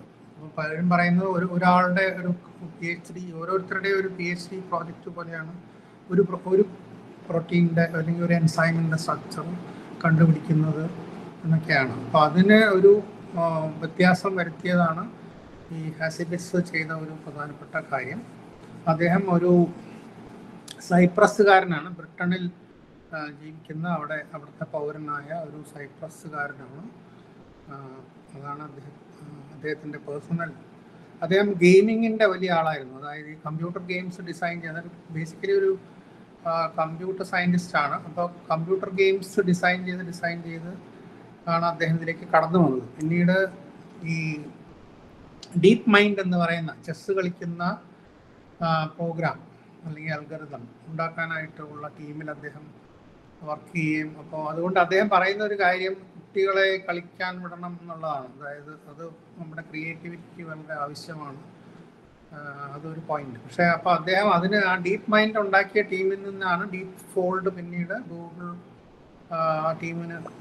ടീമാണ് ഇതിലേക്കും വന്നത്. അപ്പോൾ എന്താണ് അവർ ചെയ്തതെന്ന് നോക്കിയാൽ, ഇപ്പോൾ പൊതുവേ ഇപ്പോൾ ഇത്തവണത്തെ സയൻസ് നോബലിന് ചില പ്രത്യേകതകളുണ്ട്. ഒന്നാമത് പ്രത്യേകിച്ച് കെമിസ്ട്രി ആൻഡ് ഫിസിക്സ് വളരെ അടുത്ത കാലത്ത് നടന്ന ചില മുന്നേറ്റങ്ങൾക്കാണ് പ്രൈസ് കിട്ടിയിട്ടുള്ളത്, പ്രത്യേകിച്ച് നിർമ്മിത ബുദ്ധിയുടെ മേഖലയിൽ. അതുതന്നെ ഇത് ഫിസിക്സ് ആണോ കെമിസ്ട്രി ആണോ എന്ന് പോലും പലരും ചോദ്യം ചെയ്തിട്ടുണ്ട്. പക്ഷേ ഞാൻ നേരത്തെ ഡോക്ടർ സംഗീത പറഞ്ഞതുപോലെ ഈ ശാസ്ത്രം പ്രോബ്ലം സോൾവിങ് ആണ്. അപ്പോൾ അതിനിപ്പോൾ ഇന്ന ഡിസിപ്ലിനിൽ നിന്നുകൊണ്ട് ചെയ്യണമെന്നൊന്നും നിർബന്ധിക്കുന്നതിന് അർത്ഥമില്ല. പ്രോബ്ലം സോൾവ് ചെയ്തവരെയാണ് അവർ അംഗീകരിച്ചിരിക്കുന്നത്. അത് മാത്രമല്ല, പുതിയ തിയറികളൊന്നും വിഭാവനം ചെയ്ത ആളുകളല്ല ഇവരാരും. പക്ഷെ ലഭ്യമായ തിയറിയും ലഭ്യമായ നോളജും ഉപയോഗിച്ച് വിഷമം പിടിച്ച കാര്യങ്ങൾ ചെയ്തതിനാണ് ഇത്തവണത്തെ പുരസ്കാരങ്ങൾ, പ്രത്യേകിച്ച് ഫിസിക്സ് ആൻഡ് കെമിസ്ട്രി എന്നാണ് എനിക്ക് തോന്നിയിട്ടുള്ളത്. അപ്പോൾ മാത്രമല്ല, മൂന്നാമതൊരു പോയിന്റ്, രണ്ടുപേരും ഗൂഗിളുമായിട്ട് ബന്ധപ്പെട്ടവരാണ്. ഹിങ്ടണും ഗൂഗിളിൻ്റെ അടുത്ത കാലം വരെ അദ്ദേഹം ഗൂഗിളിൽ വർക്ക് ചെയ്തിരുന്നു. അദ്ദേഹം ഈ നിർമ്മിത ബുദ്ധിയെക്കുറിച്ച് അദ്ദേഹത്തിന് ചില ആകാംക്ഷകൾ ഉണ്ടായപ്പോഴാണ് ഗൂഗിൾ അതിന് തുറന്നു പറയാനുള്ള സ്വാതന്ത്ര്യത്തിന് വേണ്ടിയാണ് ഗൂഗിളിൽ നിന്ന് രാജിവെച്ചത്. എനിക്ക് തോന്നുന്നു ഹാസിബസ് ഇപ്പോഴും ഡീപ്പ് ഫോൾഡുമായിട്ട് ബന്ധപ്പെട്ട ഗൂഗിളിൻ്റെ, അപ്പോൾ ഒരു രാജ്യത്തിൻ്റെ എന്നതുപോലെ ഈ ഗൂഗിളിൻ്റെ കൂടി അവകാശപ്പെട്ട ഒരു നോബൽ പ്രൈസ് ആയിട്ട് മാറിയിരിക്കുകയാണ് ഇത്തവണത്തെ. പ്രോട്ടീൻ ഘടനയുടെ കാര്യം നേരത്തെ ഡോക്ടർ സംഗീത സൂചിപ്പിച്ചു.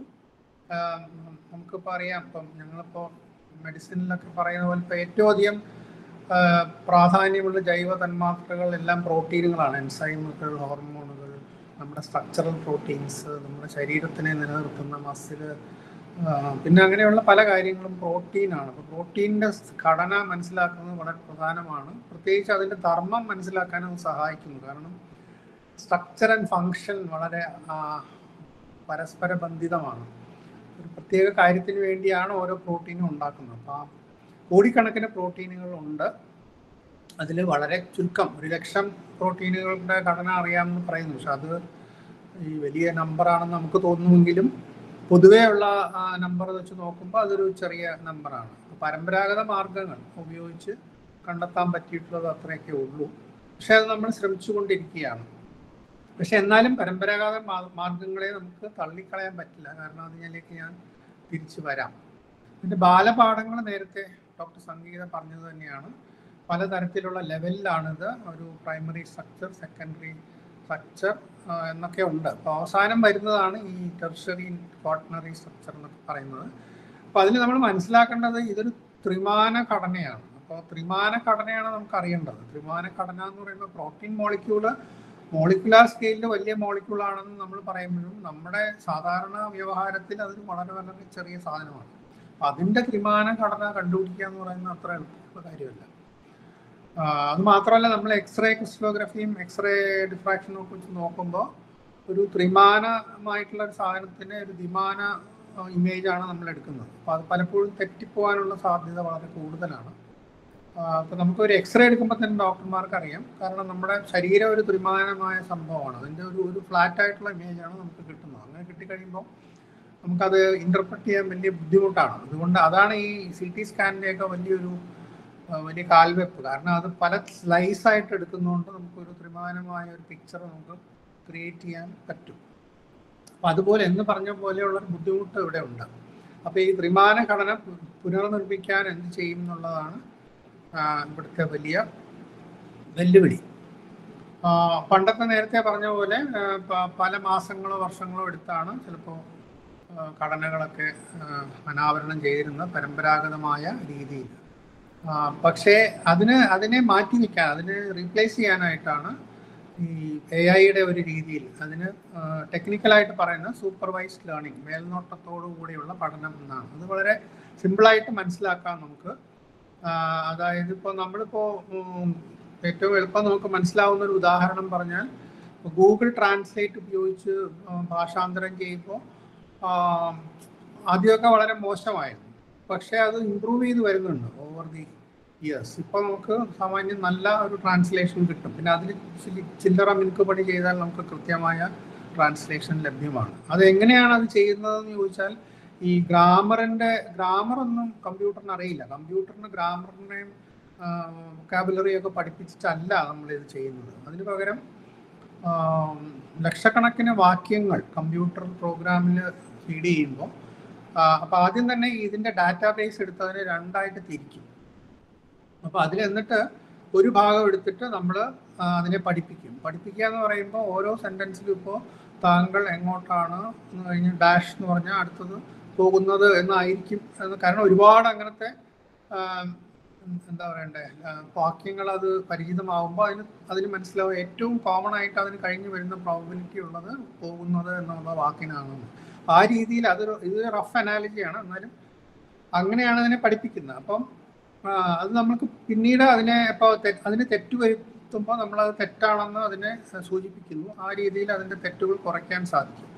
ഇങ്ങനെയാണ് അത് ചെയ്യുന്നത്. അപ്പോൾ അത് ഏകദേശം അതുപോലത്തെ ഒരു സംഗതിയാണ് ഇവിടെ നടക്കുന്നത്. ആദ്യം തന്നെ ഈ ഡാറ്റയെ നമ്മൾ രണ്ടായിട്ട് ഡിവൈഡ് ചെയ്യും. ട്രെയിനിങ് ഡാറ്റ, ടെസ്റ്റിംഗ് ഡാറ്റ എന്ന് പറയും. സാധാരണ അതിന് പല എന്താ പറയുക അനുപാതങ്ങളുണ്ട്. ചിലപ്പം 80-20 അല്ലെങ്കിൽ 70-30 എന്നൊക്കെ പറഞ്ഞ് അത് ഓരോ സൗകര്യം പോലെ. അപ്പോൾ അതിൽ ട്രെയിനിങ് ഡാറ്റയിലാണ് നമ്മൾ ഈ ട്രെയിനിങ് നടത്തുന്നത്. അപ്പോൾ ആ ട്രെയിനിങ് എന്ന് പറയുന്നത് ഒരു മോഡൽ ഉണ്ടാക്കുന്നു, സ്റ്റാറ്റിസ്റ്റിക്കൽ മോഡൽ. അതിനെയാണ് നമ്മൾ അൽഗോറിതം എന്ന് പറയുന്നത്. അപ്പോൾ അതായത് എന്തൊക്കെ ഇൻപുട്ട് കൊടുത്താൽ എങ്ങനെ നമുക്ക് ടാർഗറ്റ് എന്ന് പറയുന്നത് നമ്മൾ എന്തിനെയാണോ പ്രവചിക്കാൻ പോകുന്നത്. ഇപ്പോൾ ഒരു പ്രോട്ടീൻ സ്ട്രക്ചർ ആണെങ്കിൽ അതാണ് അതിൻ്റെ ടാർഗറ്റ്. അപ്പോൾ ഈ നമ്മുടെ ഇൻപുട്ട് എന്ന് പറയുന്നത് അമിനോ ആസിഡ് സീക്വൻസും അങ്ങനെയുള്ള മറ്റ് വിവരങ്ങളുമായിരിക്കും. അപ്പോൾ ഇതെല്ലാം കൊടുത്തു കഴിഞ്ഞാൽ ആ ടാർഗറ്റ് എന്തായിരിക്കും എന്ന് നമ്മൾ പ്രവചിക്കാൻ, ഈ പ്രവചനം എന്നുള്ള വാക്ക് കുറച്ച് കുഴപ്പം പിടിച്ചതാണ്. അത് ഊഹിക്കുക എന്ന് പറയുന്നതാണ് കുറച്ചുകൂടി നല്ലത്. പക്ഷേ ഊഹിക്കുക എന്ന് പറയുമ്പോൾ ശാസ്ത്രീയമല്ല എന്നൊരു തോന്നലുണ്ടാവും. പ്രിഡിക്റ്റ് എന്നുള്ള ഇംഗ്ലീഷ് വാക്കിനെയാണ് നമ്മൾ പ്രവചിക്കാൻ എന്ന്.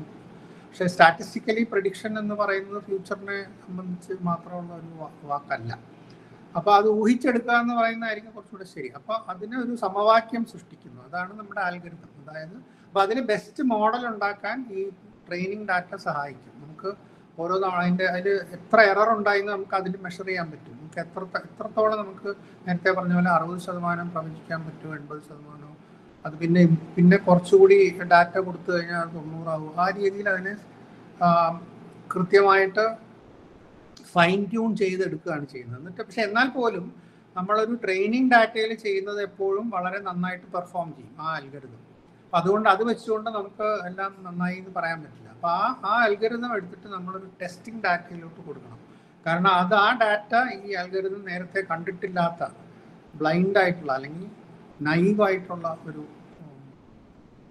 സിറ്റുവേഷൻ ആയിരിക്കും. ആ ഡാറ്റ ഇതുവരെ പരിചിതമല്ലാത്ത ഒരു ഡാറ്റയിലേക്ക് കൊടുക്കുമ്പോൾ അത് എത്രത്തോളം പെർഫോം ചെയ്യുന്നു എന്നുള്ളതാണ് അതിൻ്റെ മിടുക്ക്. അപ്പോൾ അത് നമുക്ക് കൂടുതൽ ഇതിൻ്റെ മോഡലുകൾ മാറ്റി പലതരം മോഡലുകൾ ഇപ്പോൾ സ്റ്റാറ്റിസ്റ്റീഷ്യൻസ് അതിന് ഉണ്ടാക്കിയിട്ടുണ്ട്. ഇതിന് ബേസിക്കലി ഇതിൻ്റെ സയൻസ് എന്ന് പറയുന്നത് അതിൻ്റെ മാത്തമാറ്റിക്സ്, അതിൻ്റെ അടിയിലുള്ള ഗണിതം എന്ന് പറയുന്നത് സ്റ്റാറ്റിസ്റ്റിക്കൽ ലേണിംഗ് എന്ന് പറയുന്ന ഒരു ഇതാണ്. അതായത് ഒരുപാട് ഡാറ്റയിൽ നിന്ന് പഠിക്കുന്നു,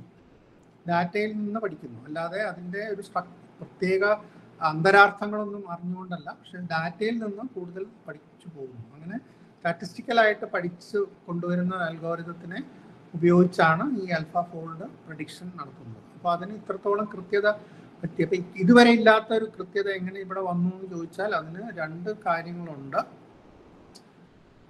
പല ടീമുകൾ ഇതുപോലെ ചെയ്തിരുന്നു, പക്ഷേ അവരെക്കാരൊക്കെ നന്നായിട്ട് ആൽഫ ഫോൾഡിന് ചെയ്യാൻ പറ്റി എന്നുള്ളതാണ് ഇതിൽ അവരെ മാറ്റി നിർത്തുന്നത്.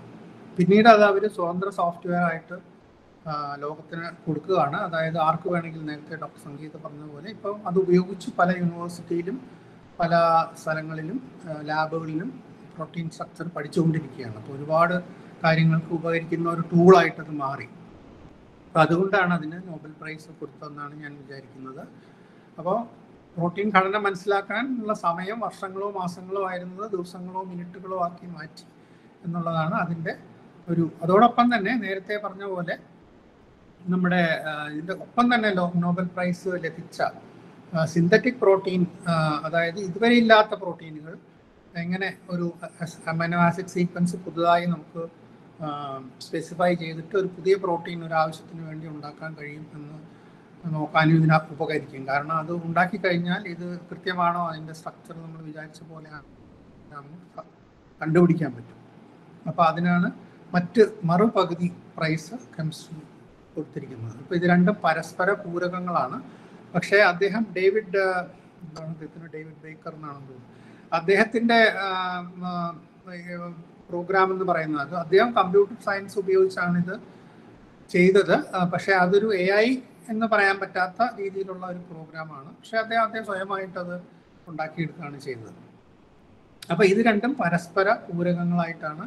ഇപ്പം നമ്മുടെ നാട്ടിലും ഇതൊക്കെ ഉപയോഗിക്കുന്ന ഒരുപാട് പേരുണ്ട്. എനിക്ക് തന്നെ, ഞാൻ ജോലി ചെയ്യുന്ന ലാബിൽ ഒരു ഫിസിക്സ് PhD കഴിഞ്ഞ ഒരു പോസ്റ്റ് ഡോക് ഫെലോ ഇതുപോലെ അവർ ഇതിൽ താല്പര്യപ്പെട്ട് വന്നിട്ട് അവർ പല മോളിക്യൂളുകളും സിന്തറ്റിക് ആയിട്ട് ഉള്ള മോളിക്യൂളുകൾ ഡിസൈൻ ചെയ്യാൻ ശ്രമിക്കുകയും കുറേ പബ്ലിക്കേഷൻസ് ഒക്കെ ഉണ്ടാക്കി അവർ പിന്നെ ജപ്പാനിലേക്ക് പോവുകയൊക്കെ ചെയ്തു. അപ്പം ഞാൻ പറയുന്നത് അതൊക്കെ നമ്മുടെ നാട്ടിലൊക്കെ ഒരുപാട് പേര് ചെയ്യുന്ന കാര്യങ്ങളാണ്. പക്ഷേ ഇതിൻ്റെ ഒരു പാത വെട്ടിത്തുറന്നത് ഈ ആളുകളാണ്. അതാണ് അവരുടെ ഏറ്റവും വലിയ കോൺട്രിബ്യൂഷൻ. അപ്പം പക്ഷേ ഇതിന് രണ്ട് കാര്യങ്ങൾ നമ്മൾ അറിയേണ്ടത്. ഒന്ന്, മേൽനോട്ട പഠനം സാധ്യമാക്കിയത് ഒന്ന്, നേരത്തെ തന്നെ വലിയൊരു ഡാറ്റാബേസ് നമുക്കുണ്ടായിരുന്നു. അത് വളരെ പരമ്പരാഗതമായ മാർഗത്തിൽ നമ്മൾ രേഖപ്പെടുത്തി വെച്ച ഒരു ഡാറ്റാ ബാങ്ക്, അതായത് പലതരം പ്രോട്ടീനുകളുടെ സ്ട്രക്ചർ ഉണ്ടായിരുന്നു. അത് വെച്ചിട്ടാണ് നമ്മൾ ഡാറ്റാബേസ് വെച്ചാണ് നമ്മൾ ഈ ആൽഗരിതത്തിനെ ട്രെയിൻ ചെയ്യുന്നത്. അപ്പോൾ അതില്ല, അത്രയും ഡാറ്റ ഇല്ലാന്നുണ്ടെങ്കിൽ നമുക്കൊന്നും ചെയ്യാൻ പറ്റില്ല. അപ്പോൾ ആ ഡാറ്റാബേസ് ക്രിയേറ്റ് ചെയ്തു എന്നുള്ളത് വളരെ ഇമ്പോർട്ടൻ്റ് ആണ്. അതോടുകൂടി തന്നെ ഏറ്റവും വലിയ കാര്യം എന്ന് പറയുന്നത്, അടുത്ത കാലത്തായിട്ട് കഴിഞ്ഞ 10-20 വർഷം കൊണ്ട് കമ്പ്യൂട്ടിങ്ങിലുണ്ടായിട്ടുള്ള വലിയ കുതിച്ചുചാട്ടം. വളരെ ശക്തിയുള്ള കമ്പ്യൂട്ടറുകൾ നമുക്ക് ലഭ്യമായി എന്നുള്ളതും, അല്ലെങ്കിൽ ഇത്ര വലിയ ഡാറ്റയൊന്നും പ്രോസസ്സ് ചെയ്യാൻ അടുത്ത കാലത്ത് മാത്രമേ അതിനുള്ള ഒരു ഇത് നമുക്ക് കിട്ടിയിട്ടുള്ളൂ. സാധാരണ ഒരു കമ്പ്യൂട്ടറിൽ പോലും ഇത് ചെയ്യാൻ പറ്റുന്ന രീതിയിൽ അങ്ങനെയുള്ള കമ്പ്യൂട്ടിംഗ് പവർ, അതും ഒരു ശാസ്ത്രത്തിൻ്റെ നേട്ടം തന്നെയാണ്. അപ്പോൾ അത് ലഭ്യമായതും ഇത് രണ്ട് കാര്യങ്ങളാണ് ഇതിലേക്ക് നയിച്ചത്. അതാണ് എനിക്ക് പറയാനുള്ളത്. പൊതുവെ പറഞ്ഞാൽ ഞാൻ നേരത്തെ പറഞ്ഞതുപോലെ ഇദ്ദേഹം ഹാസിബിസും അദ്ദേഹത്തിൻ്റെ കൂട്ടുകാരനും ജോൺ ജമ്പറും കെമിസ്ട്രിയുടെ ഭാഗത്തുനിന്ന് വന്ന ആളുകൾ അല്ലെങ്കിൽ പോലും കെമിസ്ട്രിയിലെ ഒരു പ്രധാനപ്പെട്ട പ്രോബ്ലം സോൾവ് ചെയ്യാൻ സഹായിച്ചത് കൊണ്ടാണ് അവർക്ക് കെമിസ്ട്രി നൊബേൽ പുരസ്കാരം ലഭിച്ചത്. ഈ ശാസ്ത്രത്തിൻ്റെ ഒരു ഐക്യം അല്ലെങ്കിൽ ഒരു എല്ലാം തമ്മിൽ ബന്ധപ്പെട്ടിരിക്കുന്നു എന്നുള്ളതിൻ്റെ ഒരു സൂചന കൂടിയാണ് ഇത്. നമ്മുടെ വിദ്യാഭ്യാസ മേഖലയിലും ആ ഒരു റിഫ്ലക്ഷൻ, ആ ഒരു കാര്യം കണക്കിലെടുത്ത് നമ്മൾ മുന്നേറിയാലേ കൂടുതൽ നമുക്ക് ഇതിനോടൊക്കെ ഒപ്പമുള്ള രീതിയിലുള്ള വർക്കൊക്കെ ചെയ്യാൻ സാധിക്കും. Thank you. ഓക്കെ, ഇനി നമ്മളെ ഈ രണ്ട് അവതരണത്തിന്റെ രണ്ടുപേരോടുമായിട്ട് നിങ്ങൾക്ക് ചോദിക്കാം. കമന്റ് ബോക്സിൽ ചോദ്യങ്ങൾ ഇടാം, അല്ലെങ്കിൽ നേരിട്ട് ചോദിക്കാം. സർ, ഒരു കാര്യം, ഈ പുതുതായിട്ട് സിന്തറ്റിക് പ്രോട്ടീൻസ് ഉണ്ടാക്കിയെന്ന് പറഞ്ഞല്ലോ, അതിനെന്തെങ്കിലും പ്രത്യേക ആപ്ലിക്കേഷൻ ലക്ഷ്യം മുൻനിർത്തി ഉണ്ടാക്കിയതാണോ? നിലവിൽ അത് നമ്മൾ ഉപയോഗിക്കുന്നുണ്ടോ എവിടെങ്കിലും, മെഡിക്കൽ ഫീൽഡിലോ എവിടെയും? ഉണ്ട്, അത്യാവശ്യം. നേരത്തെ ഡോക്ടർ സംഗീത സൂചിപ്പിച്ചു. അതായത് പുതിയ പ്രോട്ടീനുകൾ, അതിന്റെ പോസിബിലിറ്റീസ് ഒരുപാടുണ്ട്. അത് മുഴുവനും നമ്മൾ ഉപയോഗിക്കുന്നില്ല. ഇപ്പോൾ ഒരു കാര്യം പറയുന്നത്, ഇപ്പോൾ ഈ ഇൻഫ്ലുവൻസ വൈറസ്, ഇപ്പോൾ കോവിഡ് പോലുള്ള വൈറസിനെ പ്രതിരോധിക്കുന്ന അല്ലെങ്കിൽ അതുപോലത്തെ ഒരു പ്രോട്ടീൻ ഉണ്ടാക്കി ബോഡി കൊണ്ട് അതിൻ്റെ ആൻറ്റിബോഡി ഉണ്ടാക്കിപ്പിക്കുക, അങ്ങനെയുള്ള ശ്രമങ്ങളൊക്കെ നടക്കുന്നുണ്ട്. അതിനെ നിരോധിക്കുന്ന അല്ലെങ്കിൽ അതിനെ പ്രതിരോധിക്കുന്ന പ്രോട്ടീൻ ഉണ്ടാക്കാനും ശ്രമിച്ചിട്ടുണ്ട്. പിന്നെ അതുപോലെ ക്യാൻസർ ചികിത്സയിൽ പലരും സജസ്റ്റ് ചെയ്യുന്നത് ചില ടൈപ്പ് ഓഫ് ആൻറ്റിബോഡി അല്ലെങ്കിൽ അങ്ങനെ ചികിത്സയ്ക്ക് ഉപയോഗിക്കുന്ന പ്രോട്ടീനുകൾ ഇങ്ങനെ സിന്തസൈസ് ചെയ്യാം എന്നൊക്കെയുള്ള പ്രതീക്ഷകളുണ്ട്. അത് മുഴുവനൊന്നും നമുക്ക് ഇതുവരെ ആയിട്ടില്ല. പക്ഷെ ഉടനെയൊക്കെ അങ്ങനെ ചെയ്യാൻ പറ്റുമെന്ന് തോന്നുന്നു. അതുകൊണ്ടാണ് ഇതൊരു എക്സൈറ്റിംഗ് ഫീൽഡാണെന്ന് എല്ലാവരും പറയുന്നത്. Okay okay okay sir. അതേപോലെ ഒരു ഡൗട്ട്, ബേസിക് ആയിട്ടുള്ളൊരു ഡൗട്ടാണ്. ഈ ഒരു കുറെ പർട്ടിക്കുലർ അമിനോ ആസിഡ്സ് ചേർത്ത് ഒരു പ്രത്യേക പ്രോട്ടീൻ ഉണ്ടാക്കണമെങ്കിൽ അതിൻ്റെ ഉള്ള ഒരു ഇൻഫോർമേഷൻ ശരീരത്തിന്റെ എവിടെ നിന്നാണ് കിട്ടുന്നത്? ഇപ്പൊ മനുഷ്യ ശരീരത്തിലാണെങ്കിൽ അതിനുള്ള ആ കോഡ് എവിടെ നിന്നാണ് കിട്ടുന്നത്? അതിന് കോഡ് വേണ്ട. നമുക്കിപ്പോൾ ഒരു പ്രോട്ടീൻ കൊളാജന്റെ ഒരു കഷ്ണം കിട്ടിയാൽ അതിനെ ഇപ്പോൾ ഡോക്ടർ സംഗീത സൂചിപ്പിച്ചതുപോലെ ആദ്യം തന്നെ കെമിക്കൽ അനാലിസിസ് ചെയ്യാം. ഏതൊക്കെ അമിനോ ആസിഡ് ഉണ്ടെന്ന് കണ്ടുപിടിക്കാൻ അത്ര വലിയ ഇപ്പോഴത്തെ കാലത്ത് അതിനുള്ള ടെക്നോളജി വളരെ എളുപ്പമാണെന്നാണ് എനിക്ക് തോന്നുന്നത്. ഞാൻ കെമിസ്റ്റ് അല്ല, പക്ഷേ എന്നാലും അത് ചെയ്യാൻ സാധിക്കും. അപ്പോൾ എന്തൊക്കെ അമിനോ ആസിഡ് ഉണ്ടെന്ന് അറിഞ്ഞു കഴിഞ്ഞാൽ പിന്നെ അതിൻ്റെ ആൽഫ പ്രൈമറി സ്ട്രക്ചറും സെക്കൻഡറി സ്ട്രക്ചറും ഒക്കെ പഠിക്കാൻ സാധിക്കും. ഇപ്പോൾ പാരമ്പര്യ രീതിയിലാണെങ്കിൽ അതിൻ്റെ ഈ എക്സ്റേ ഡിഫ്രാക്ഷൻ ഉപയോഗിച്ചും MRI അങ്ങനെ പല കാര്യങ്ങൾ ഉപയോഗിച്ചിട്ട് അത് പഠിക്കാൻ സാധിക്കും. ഞാനത് തുടക്കത്തിൽ പറഞ്ഞിട്ടുണ്ടായിരുന്നു. ഈ പ്രോട്ടീൻ ഏതാണ് നമ്മുടെ ശരീരത്തിൽ സിന്തസൈസ് ചെയ്യുന്നതെന്ന് തീരുമാനിക്കുന്നത് നമ്മുടെ ജനിതക ഘടന തന്നെയാണ്, ജനറ്റിക് കോഡാണ്. നമ്മുടെ ജനറ്റിക് കോഡിൽ തന്നെ ഈ പ്രോട്ടീൻ എങ്ങനെ നിർമ്മിക്കണം, എപ്പോൾ നിർമ്മിക്കണം, എത്ര നിർമ്മിക്കണം എന്നുള്ള കാര്യങ്ങളൊക്കെ ഉണ്ടാകും. അപ്പൊ അതിനെ ട്രാൻസ്ക്രിപ്ഷൻ ട്രാൻസ്ലേഷൻ പ്രോസസ്സ് വഴി എങ്ങനെയാണ് പ്രോട്ടീൻ സിന്തസിസിലേക്ക് എത്തിക്കുന്നത് എന്നുള്ളത് ഞാൻ പ്രസന്റേഷന്റെ തുടക്കത്തിൽ പറഞ്ഞിട്ടുണ്ടായിരുന്നു. അപ്പൊ ഈ പ്രോട്ടീനുകളുടെ ഘടന ബേസിക്കലി ശരീരത്തിലേത് തീരുമാനിക്കുന്നത് നമ്മുടെ ജനിതക ഘടനയാണ്. നമുക്ക് നിലവിലുള്ള പ്രോട്ടീനുകളുടെ സ്ട്രക്ചർ നമുക്ക് അതുപോലെ നമുക്ക് പുതുതായി സീക്വൻസ് ചെയ്ത ഒരു പ്രോട്ടീൻ്റെ സ്ട്രക്ചറോ അതുപോലെ അതിന്റെ ഫംഗ്ഷനോ അതിന്റെ ഗുണവും നമുക്ക് പ്രെഡിക്റ്റ് ചെയ്യാൻ പറ്റുമോ എന്നുണ്ടോ? അങ്ങനെയാണ് അതിന്റെ നിലവിലുള്ള പ്രോട്ടീനുകൾ തന്നെയും എല്ലാം ഒന്നും നമുക്ക് പഠിക്കാൻ പറ്റില്ല. ഞാൻ പറഞ്ഞ അത്ര അനവധി ഉള്ളത് കൊണ്ട് അതിന്റെ ഒരു ചെറിയ ഭാഗമാണ്. ഇപ്പൊ ഇത് വന്നതുകൊണ്ട് കൂടുതൽ പെട്ടെന്ന് പഠിക്കാൻ സാധിക്കുമെന്നാണ് പ്രതീക്ഷ. ഓക്കെ. പിന്നെ മറ്റേ കാര്യം എനിക്ക് തോന്നുന്നു ഡോക്ടർ സംഗീത പറയും, പുതിയത് ഉണ്ടാക്കുന്നത് അത് എനിക്ക് തോന്നുന്നത് അത് നമ്മുടെ ആവശ്യത്തിനനുസരിച്ചാണ് അതിന്റെ സ്ട്രക്ചർ നമ്മൾ ആലോചിക്കേണ്ടത്. എന്ത് ആവശ്യത്തിന് വേണ്ടി ഉണ്ടാക്കുന്നു അതിന് പോയി അതുപോലെയുള്ള ഒരു സ്ട്രക്ചർ നമ്മൾ വിഭാവനം ചെയ്തിട്ട് അത് എങ്ങനെ ഉണ്ടാക്കാമെന്നാണ് ചിന്തിക്കേണ്ടത് അല്ലേ?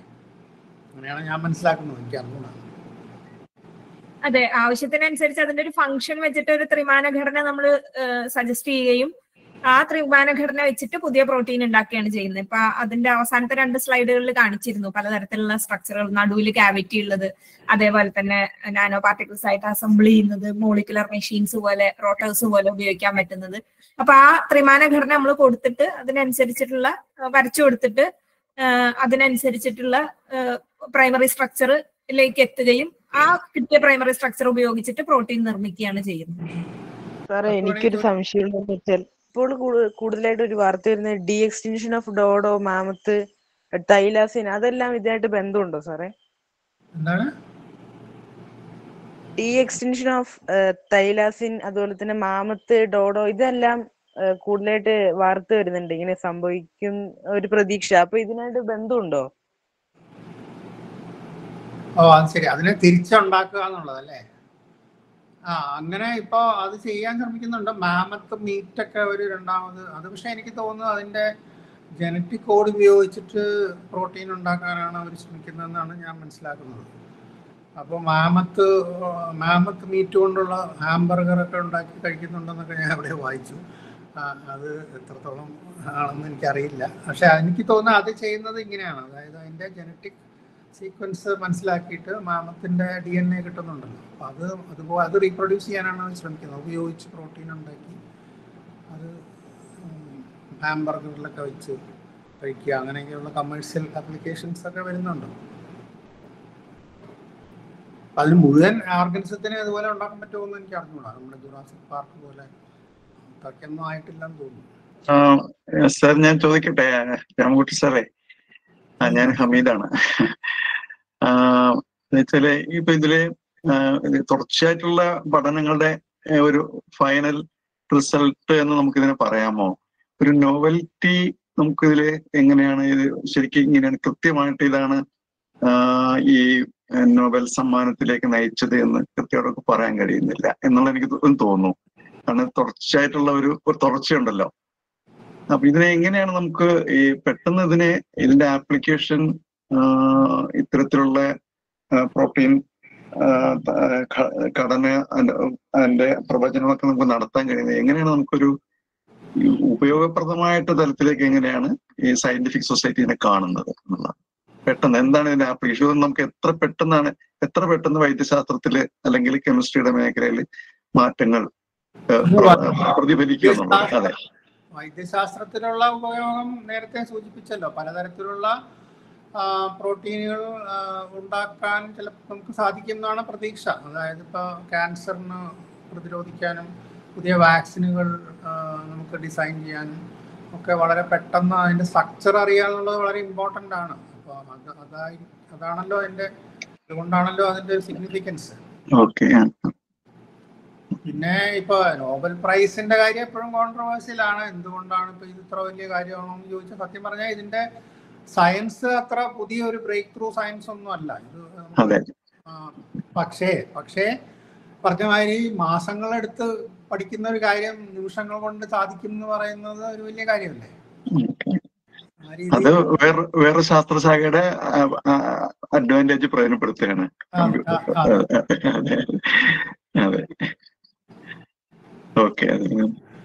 അതായത് എന്റെ അഭിപ്രായത്തില് ഒരു പുതിയ ടൂള്, കെമിസ്ട്രിന്റെ പോയിന്റ് ഓഫ് വ്യൂ ഒന്ന് നോക്കിയാൽ കെമിസ്ട്രികൾക്ക് ഒരു പുതിയ ടൂള് കിട്ടിയിട്ടുണ്ട്. അതാണ് അവർക്ക് വളരെ ആവശ്യമുള്ള ഒരു ടൂള് ഇവര് ഒരുക്കി കൊടുത്തു. ആ രീതിയിൽ. പിന്നെ ഈ സിന്തറ്റിക് ആയ ഇത്തരത്തിലുള്ള ബയോളജിക്കൽ മോളിക്യൂൾസിന്റെ സിന്തസിസിന് നോബൽ കിട്ടുന്നത് ഇപ്പോ ഇടയ്ക്കിടയ്ക്ക് കിട്ടാറുണ്ട്. 2018 Francis H ആർണോൾഡും George P സ്മിത്തും Gregory P winter 3 പേർക്ക് നോബൽ പങ്കിട്ടിട്ടുണ്ടായിരുന്നു. അത് designer enzymes and designer antibodies ആയിരുന്നു. ഇതേപോലെ തന്നെ പ്രോട്ടീൻ നിർമ്മിക്കുന്ന പോലെ ഡിസൈനർ എൻസൈംസും ഡിസൈനർ ആന്റിബോഡീസും നിർമ്മിച്ചിട്ട് പലതരത്തിലുള്ള ആവശ്യങ്ങൾക്ക് വേണ്ടി ഉപയോഗിക്കാന്നുള്ളതാണ്. ഈ ഫ്രാൻസിസ് എച്ച് ആർണോൾഡ് അതിന്റെ അവരതൊരു കമ്പനി സ്റ്റാർട്ട് ചെയ്തിട്ട് അത്തരത്തിലുള്ള എൻസൈംസ് ഉൽപ്പാദിപ്പിക്കുന്നുണ്ട്. അതിലെ ഒരു പ്രധാനപ്പെട്ട കാര്യം എനിക്ക് അറിഞ്ഞൂടെ എത്രത്തോളം വിജയിക്കുന്നുള്ളത്, ഇപ്പൊ നേരത്തെ സൂചിപ്പിച്ച പോലെ ഇപ്പൊ ആന്റിബയോട്ടിക് റെസിസ്റ്റൻസ് അതിന് നമുക്ക് പ്രതിരോധിക്കാൻ എന്തെങ്കിലും പ്രോട്ടീനുകൾ കണ്ടുപിടിക്കാൻ പറ്റുമെങ്കിൽ വലിയൊരു കാൽവെപ്പായിരിക്കും. അതുപോലെ തന്നെ പ്ലാസ്റ്റിക്കിനെ അലിയിച്ച് കളയുന്ന ഒരു എൻസൈം ഡിസൈൻ ചെയ്തെടുത്താൽ നമ്മുടെ പ്രോബ്ലം പകുതി തീരുമല്ലോ. അപ്പൊ അങ്ങനെയൊക്കെയുള്ള പല പ്രയോജനമുണ്ട് അതിന്. കമ്പ്യൂട്ടേഷണലും കെമിസ്ട്രി ബയോളജിയിലാണ്, മോളിക്കുലർ ബയോളജിയിൽ വർക്ക് ചെയ്യുകയും കെമിസ്ട്രിയിൽ നോബൽ കിട്ടുകയും ചെയ്തു. അതേപോലെയാണ് ഇതിൽ വന്നിട്ടുള്ള പല ശാസ്ത്രജ്ഞരും സോഷ്യൽ സയൻസ് പഠിച്ചിട്ട് സെൽ ബയോളജിയിലേക്ക് വരുന്നു, അതിൽ കെമിസ്ട്രിയിൽ നോബൽ കിട്ടുന്നു, കമ്പ്യൂട്ടേഷണൽ മെത്തേഡ്സ് യൂസ് ചെയ്യുന്നു. അപ്പൊ ഇതെല്ലാം കൂടി ഇന്റർ ഡിസിപ്ലിനറി ഇപ്പൊ എല്ലാ വർക്കായാലും PhD ചെയ്യുന്നവർക്കൊക്കെ അറിയാമായിരിക്കും കമ്പ്യൂട്ടേഷണൽ മോഡലിംഗ് ഉപയോഗിക്കേണ്ടി വരും, പലതരത്തിലുള്ളത്. അല്ലെങ്കിൽ അല്ലാതെ തന്നെ തിയററ്റിക്കൽ ആയിട്ടുള്ള പല ടൂൾസും വെച്ചിട്ടുള്ള മോഡലിംഗ് ഉപയോഗിക്കേണ്ടി വരും. ഫിസിക്സും കെമിസ്ട്രിയും ബയോളജിയും മാത്സും എല്ലാം കൂടി കമ്പ്യൂട്ടർ സയൻസും ഒക്കെപ്പാടെ കൂടിച്ചേർന്നതാണ് പുതിയൊരു റിസർച്ചിന്റെ ലോകം. ഏജിങ് സ്റ്റഡീസ് ആയാലും ക്യാൻസറിന്റെ സ്റ്റഡീസ് ആയാലും മറ്റു തരത്തിലുള്ള എല്ലാ ഫീൽഡുകളിലും ഇത് ഇന്റർ ഡിസിപ്ലിനറി തന്നെയാണ്. അപ്പോൾ ഇനി പഴയ പോലെ വാട്ടർ ടൈറ്റ് കമ്പാർട്ട്മെന്റ്സ് ആയിട്ട് സയൻസ് നിൽക്കുന്നത് ഹയർ ലെവലിലേക്ക് പോകുമ്പോൾ പോസിബിൾ അല്ലാത്തൊരവസ്ഥ തന്നെയാണ് ഉള്ളത്. എൻ്റെ പേര് ഗോപിനാഥൻ എന്നാണ്. എനിക്ക് ചോദിക്കാനുള്ളത്, ഇപ്പോൾ പുതിയ മരുന്നുകൾ ഉണ്ടാക്കിയെടുക്കാനുള്ള സാധ്യത തെളിഞ്ഞു വരുന്നെന്ന് പറയുന്നുണ്ടല്ലോ. അപ്പോൾ അത് വരുമ്പോൾ അതിന് എത്രമാത്രം കുത്തകവൽക്കരണം ഉണ്ടാവും? ഇപ്പോൾ ഈ കണ്ടുപിടുത്തങ്ങൾ പബ്ലിഷ് ചെയ്തിരിക്കുന്നതാണ് സ്വത്താണ്, പക്ഷെ മരുന്നുകളാക്കി മാറ്റുമ്പോൾ അതിൽ എത്രമാത്രം കുത്തകവൽക്കരണം ഉണ്ടാവാൻ സാധ്യതയുണ്ട് എന്നുള്ളൊരു സംശയമാണ് ചോദിക്കാനുള്ളത്. അതില് എനിക്ക് തോന്നുന്നത് വളരെ നന്നായിട്ടുണ്ടാവും. കാരണം ഇതിപ്പോ എല്ലാം കമ്പനികളാണ് പലതും ഫിനാൻസ് ചെയ്യുന്നത്. ഇത് തന്നെ ഈ 2 പ്രൈസിന്റെ പിന്നിൽ ഗൂഗിളുണ്ട്. ഇപ്പം ഫിസിക്സിലും കെമിസ്ട്രിയിലും രണ്ടുപേരും ഗൂഗിളിൽ നിന്നും തുടങ്ങിയതാണ്. അപ്പോൾ പക്ഷെ അവര് ഇത്തവണ ഏതായാലും അത് കോമൺസിലാണ് ഇട്ടിരിക്കുന്നത്. അവർക്ക് അത് കുത്തകയായിട്ട് കണക്കാക്കിയിട്ടില്ല, എല്ലാവർക്കും വേണ്ടി തരികയാണ് ചെയ്തത്. പക്ഷെ അവർക്ക് ഇതുപോലെ ചിലതൊക്കെ പേറ്റന്റ് ചെയ്യാൻ സാധിക്കും. അത് വലിയൊരു മേഖലയാണ്. അതിനെക്കുറിച്ച് പറയാൻ തുടങ്ങിയാൽ പിന്നെ അതൊരു വലിയ ഇഷ്യൂ ആണ്. അത് എനിക്ക് തോന്നുന്നു കൂടുതൽ ഇപ്പോൾ എസ്പെഷ്യലി ബയോളജിയിൽ കാണുന്ന ഒരു ഇതെന്ന് പറഞ്ഞാൽ ബയോടെക്നോളജി ആയിട്ട് മാറിക്കഴിഞ്ഞു. അപ്പോൾ ബയോ ഇൻഫോർമാറ്റിക്സ്, ബയോടെക്നോളജി. അപ്പോൾ അത് കൂടുതലും ഇപ്പോൾ കുറച്ചു കൊല്ലം മുമ്പ് പ്രൈസ് കിട്ടിയ എന്താ അവരുടെ പേര്, ജെനിഫർ ഡോഡ്ന, അവർ ആ ടീമിനൊക്കെ തന്നെ കമ്പനികളായിട്ട് വളരെ ബന്ധമുണ്ട്. കാരണം യൂണിവേഴ്സിറ്റിക്ക് മാത്രം ഇത് ഫണ്ട് ചെയ്യാൻ പറ്റാത്തൊരവസ്ഥയാണ് ഇപ്പോൾ പാശ്ചാത്യ രാജ്യങ്ങളിലും. അതുകൊണ്ട് കമ്പനികൾ ഫണ്ട് ചെയ്യുന്നു. അതുകൊണ്ട് അവർ തീർച്ചയായിട്ടും അതിൽ ലാഭത്തിൽ കണ്ണുള്ളത് തന്നെയായിരിക്കും. ഇവര് തന്നെ കമ്പനികൾ തുടങ്ങുന്നുണ്ട്. പല നോബൽ കിട്ടിയ ആളുകളുടെയും കമ്പനികളുണ്ട്. ഫ്രാൻസിസ് എച്ച് ആർണോൾഡിന്റെ നേരത്തെ പറഞ്ഞ പോലെ അതേപോലെ ഒക്കെ തന്നെ ഏജിങ് റിസർച്ച് ഒക്കെ നടത്തുന്നവർ റിസർച്ചിന്റെ ഒപ്പം കമ്പനികളും തുടങ്ങി ഇതിനെ മാർക്കറ്റ് ചെയ്യാൻ തന്നെ ശ്രമിക്കുന്നത്. കുത്തകവൽക്കരണം തീർച്ചയായിട്ടും ഉണ്ട്. ഇവര് എന്തുകൊണ്ട് ഇത് ഡാറ്റാബേസ് കുറെയൊക്കെ പബ്ലിക് ആക്കുന്നു എന്ന് വെച്ച് കഴിഞ്ഞാൽ ഇതൊരു കൊടുക്കൽ വാങ്ങൽ പ്രക്രിയയാണല്ലോ. പല സ്ഥലത്തു നിന്നുള്ള സ്ട്രക്ചേഴ്സ് കണ്ടുപിടിക്കുന്നത് ഇതിലേക്ക് ഡാറ്റാബേസിലേക്ക് വരുന്നോണ്ടാണ് ഇത് നന്നായി വർക്ക് ചെയ്യുകയും ചെയ്യുന്നത്. അപ്പോ ലോകത്തെമ്പാടും നിന്നുള്ള കോൺട്രിബ്യൂഷൻ ഈ ഡാറ്റാബേസിലേക്ക് വരുന്നത് ആക്ച്വലി ഗുണം ചെയ്യാണ് ചെയ്യുക.